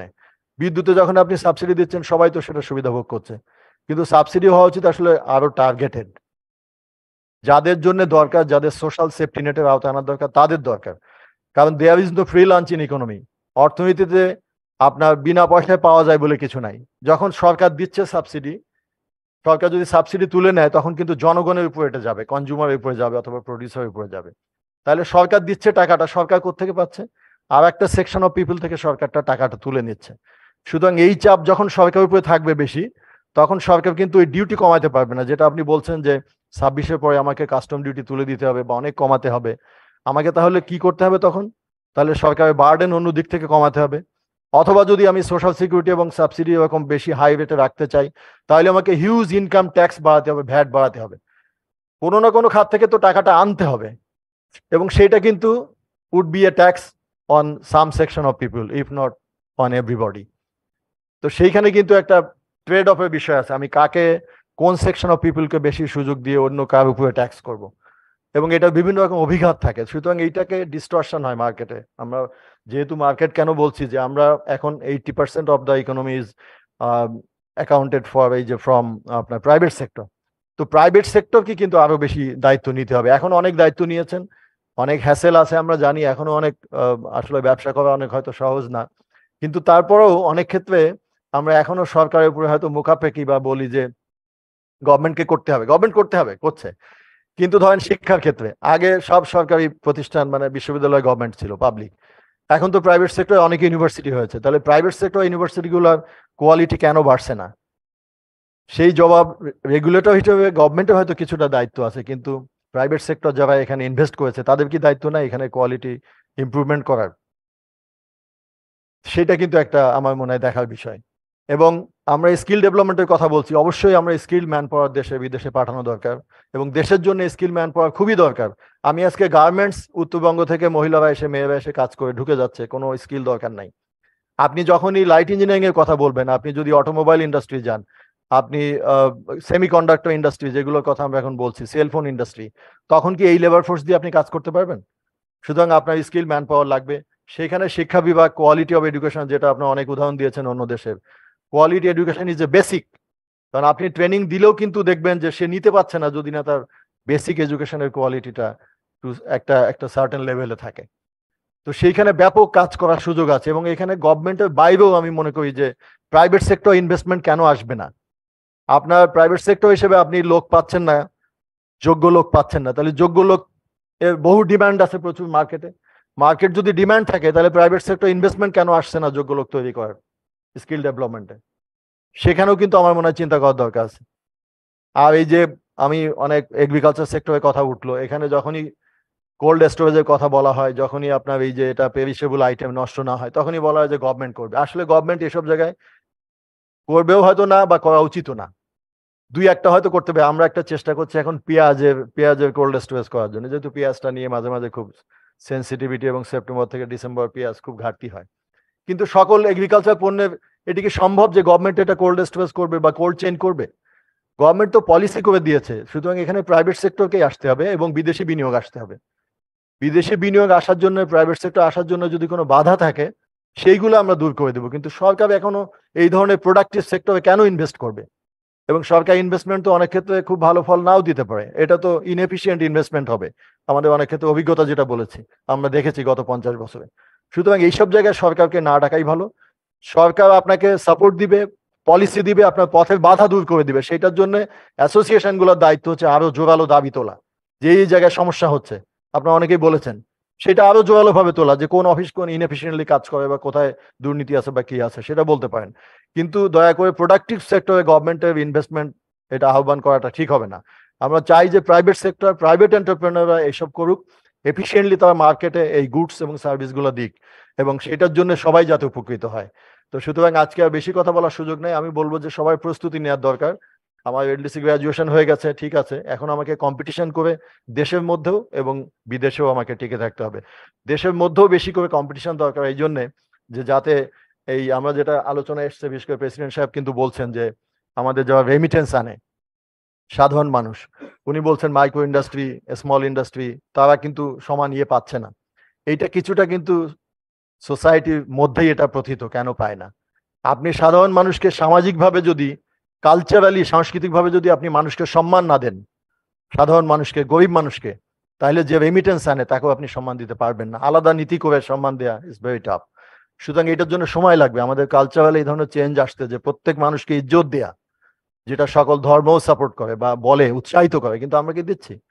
আমরা দিতে পারছি না, because it's a cultural issue. আমরা 500,000-2,000 বছর ধরে এক ধরনের আমরা চলে এসেছি, সেখানে আমরা বিশেষ সুবিধা চাই। আমি কখনো কম্পিটিশনে যেতে চাই না। আমার অনেক ক্ষেত্রে আমাদের এই সোসাইটিতে দেখবেন যে আমরা বিশেষ সুবিধা চাই, আমরা কম্পিটিশন চাই না। তো আমরা যত বেশি কম্পিটিশন চাইবো, তত সাধারণ মানুষের মেধার স্ফুরণ করার, বিকাশ হওয়ার সুযোগ হবে, এবং সেইখান থেকে বিশাল বিশাল কোম্পানি বেরিয়ে আসবে।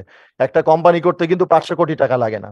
আজকে পৃথিবীর বিশ্বে দেখেন বড় বড় কোম্পানি যারা করছে, খুবই হাম্বল ইয়ে থেকে শুরু করছে, বিকজ সেইখানে পরিবেশটা সুযোগ করে দেয়া গেছে। তো আমাদের সেই পরিবেশটা সৃষ্টি করে দিতে হবে, যেটা আমাদের মুরব্বী বলেছেন যে কথা শুধু বলেই গেলাম। আসলেই গত 50 বছরে কত কথা বলা হয়েছে ডাইভার্সিফিকেশনের জন্য, কত কথা বলা হয়েছে পথের বাধা দূরীকরণের জন্য। অনেক উন্নত হয়েছে, অনেক ডিজিটালাইজেশন, যেটা আমরা বিডা থেকে শুনলাম, অনেক ভালো সেবা পাচ্ছি, কিন্তু আরো পাবো, আরো পাওয়ার দরকার। এবং যত উন্নত হয় মানুষ, তখনই কিন্তু প্রত্যাশা অনেক বেশি বাড়ে। এইটা আবার হতাশার জন্ম যাতে না দেয়। কারণ যিনি জানেন না যে বিল্ডিং কিভাবে, একটা 25 তলা বিল্ডিং হয়, উনি বলতে পারেন যে এটা কালার কিভাবে করলো, নিশ্চয়ই রং করে তারপর সোজা করে দিয়েছে বিল্ডিংটা। কিন্তু উনি যখন জানেন যে বিশ্বে কোথায় কি হচ্ছে, ওনার চাহিদাও কিন্তু বাড়ে, ওনার প্রত্যাশা বাড়ে। তো এখন আমরা কিন্তু সারা দুনিয়া আমাদের হাতের মুঠায়, আমরা জানি কোন দেশ কিভাবে এগিয়ে যাচ্ছে, সেই জন্য আমাদের প্রত্যাশাও বেশি। সরকারের কাছে প্রত্যাশা বেশি, সবার কাছে প্রত্যাশা বেশি। কিন্তু আমার মনে হচ্ছে যে সবার দায়িত্ব নেওয়ার বিষয়টা কিন্তু আরো গুরুত্বপূর্ণ। সরকারের কাছে প্রত্যাশা থাকবে, কিন্তু আপনার যদি জোরালো দাবি না থাকে, সরকার তো আমরা সবাই মিলেই, আমরা সবাই যার যার জায়গায় দায়িত্ব পালন করি। এবং এইখানে বিজনেস অ্যাসোসিয়েশন গুলা, যেটা আমরা রেজিস্ট্রেশন দেই, কিন্তু বিজনেস অ্যাসোসিয়েশন গুলোর দায়িত্ব হচ্ছে এটা অ্যানালিসিস করা, অর্থনৈতিক অবস্থাগুলো, এবং সরকারের কাছে দাবিগুলো তুলে ধরা, এবং আমাদেরকে অনেক ক্ষেত্রে মানে বাধ্য করে আদায় করে নেওয়া আমরা যদি না করতে চাই। এখন সরকারও অনেক প্রোঅ্যাক্টিভ। আপনারা দেখবেন যে আগের সেরকম নাই যে আপনারা কারোর সঙ্গে দেখা করতে পারতেন না, সচিবদের সঙ্গে দেখা করতে পারতেন না, এখন তো সেরকম নাই। আমাদের কোনো নির্দিষ্ট সময় নেই, আমরা অ্যাপয়েন্টমেন্ট করলে যে কাউকে দেখা দিতে পারি, যার যেখানে কাজ আছে। এবং অ্যাসোসিয়েশন গুলোর জন্য তো আরো সুবিধা, যে তারা তো সবসময় মানে হাইলাইটেড থাকে, অনেক কাজ করে। সুতরাং আমার মনে হয় যে সবাই দায়িত্ব নিয়ে যদি আমরা কাজ করি, আমাদের যে অসুবিধাগুলো আছে সেটাও দূরীভূত হয়ে যাবে। এবং বাংলাদেশের গ্রাজুয়েশন চ্যালেঞ্জ আমি কোনো চ্যালেঞ্জ মনে করছি না, যদি আমরা এই জায়গাগুলো যেটা বললাম যে স্কিল ডেভেলপমেন্ট, আমার ডাইভার্সিফিকেশনের জন্য যে পলিসি চেঞ্জ গুলো দরকার, যে রিফর্ম গুলো দরকার, কিন্তু সেখানে সবার দায়িত্বটাও নিতে হবে। আপনার এই এনপিএল এর কথা বলো ব্যাংকে, এখন ধরেন সরকার বলতে পারেন সরকার কেন শাস্তি দেয় না, সেটা একটা জিনিস। কিন্তু ব্যাংকগুলো তো বেসরকারি খাতই চালায়, বেসরকারি বিজনেসম্যানরাই চালায়, তারাই মালিক। তো তারা কেন মানে ইয়ে খাতে লোন দেয় না, বুঝে শুনে কেন লোন দেয়, সেটা কি কোনো দায়িত্ব নাই? এখন যদি লক্ষ লক্ষ লোক আইন ভাঙে, সেই সমাজে কিন্তু আইন প্রতিষ্ঠা করা খুব টাফ। তো সেখানে বুঝতে হবে যে আমরা ব্যক্তি হিসাবে দায়িত্ব পালন করছি কিনা, আমরা উদ্যোক্তা হিসাবে দায়িত্ব পালন করছি কিনা। সবই সরকারের উপর ছেড়ে দিবেন, মানে আজ নিজেরা যা ইচ্ছা, এটা কিন্তু কোনো মানে তাহলে কিন্তু হবে না। তো আমি মনে হয় যে আমি আপনাদের কাউকে দোষারোপ করতে চাচ্ছি না, আমি আমার গায়ের উপর নিচ্ছি যে আমাদেরও অবশ্যই দায়িত্ব আছে আরো বেশি করার, কিন্তু সব জায়গায় দায়িত্ববোধের জায়গাটা বোধ হয় একটু এস্টাবলিশ করা দরকার। না হলে অন্যের উপর মুখাপেক্ষী থাকলে আপনি কিন্তু এটা খুব দ্রুত আগাতে পারবেন। অবশ্যই আমরা আগাচ্ছি, কিন্তু আমাদের আরো অনেক দ্রুত আগানো দরকার। কারণ মানে আমাদের 17 কোটি মানুষ, তাদের চাহিদা, তাদের সবার জীবনে আমরা বলছি যে 2030 সালের মধ্যে যে আমরা সাফল্য আনতে চাচ্ছি, বা 2041 সালে মাননীয় প্রধানমন্ত্রী যেটা বলেছেন, সেই লেভেলে যদি যেতে হয়, তাহলে আমাদের সবার অনেক বেশি দ্রুত আগাতে হবে, অনেক বেশি দ্রুত মাইন্ডসেট চেঞ্জ করতে হবে। এবং এই সাধারণ মানুষকে সম্মানের কথা যেটা বললাম, আমাদের গভর্নেন্সের কথা বলা হচ্ছে, এই জায়গাগুলোয় উন্নয়ন করতে হবে। তো আমার মনে হয় যে এখানে কথা শেষ করি, আমরা অনেক আলোচনা করলাম। এরপরে যদি আপনারা আরো কথা বলতে চান, তাহলে কোনো ছুটির দিনে আরো দীর্ঘ সময় নিয়ে করা যাবে, যেটা মুরব্বী বলছিলেন। ধন্যবাদ সবাইকে। ধন্যবাদ। ধন্যবাদ স্যার। এটা অ্যাকচুয়ালি এখানে আপনি যে মূল্যবান বক্তব্য রেখেছেন, সেটার মেইন যেটা আমি নিচ্ছি আজকে, সেটা হচ্ছে যে কোনো সমস্যাকে মোকাবেলা করতে হলে বা কোনো সমস্যার সমাধান খুঁজে আসতে শুধু সরকার না, সরকার এবং বেসরকারি খাত, পাবলিক প্রাইভেট পার্টনারশিপের মাধ্যমে এগিয়ে আসতে হবে। সেই মেসেজটা আমরা বছরের প্রথমেই দিয়েছিলাম ঢাকা চেম্বারের পক্ষ থেকে, যে একলা যে ক্রাইসিস আমরা ফেস করছি, সেটা একলা মোকাবেলা করা সরকারের পক্ষে সম্ভব না। এবং আমরা বেসরকারি খাত, আমরা সরকারের পাশে সবসময় দাঁড়িয়ে এই সমস্যার যেসব বৈশ্বিক কারণে যেসব সমস্যা হচ্ছে, সেগুলো আমরা একসঙ্গে মোকাবেলা করব। এই পর্যায়ে আমি আমাদের সিনিয়র ভাইস প্রেসিডেন্টকে তার ভোট অফ থ্যাঙ্কস রাখার জন্য অনুরোধ জানাচ্ছি।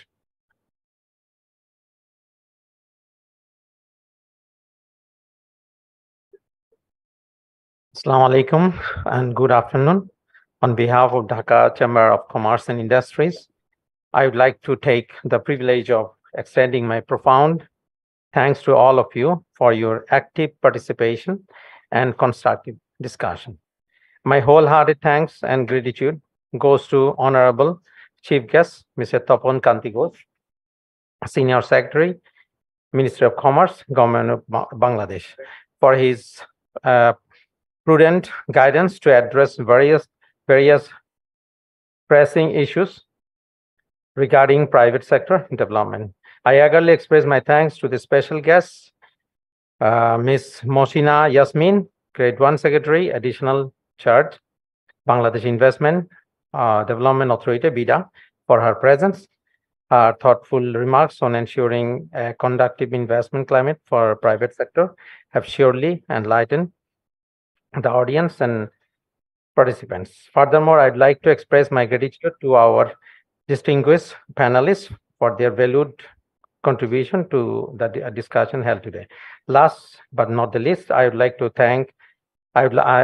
extend my thanks to esteemed participants for joining and patient hearing. Ladies and gentlemen, the ongoing Russia-Ukraine crisis, along with the adverse impact of the COVID-19 pandemic, is having worldwide spillover effects on commodity and financial market price, trade flow, and exchange rates. Bangladesh is also passing through a critical time like other countries of the world due to global economic volatility. However, both the private sector and the public sector should work together to ensure economic and social development. During this challenging time, when war-induced uncertainty has fallen upon us, distinguished guests, the recommendations from this discussion will be forwarded to the respective departments of the government and relevant authorities to address the crucial issues of our economy. Before concluding, I would like to thank all distinguished panelists, respected guests, and participants once again for their patient hearing and participation and discussion in this seminar. Thank you. Allah Hafiz.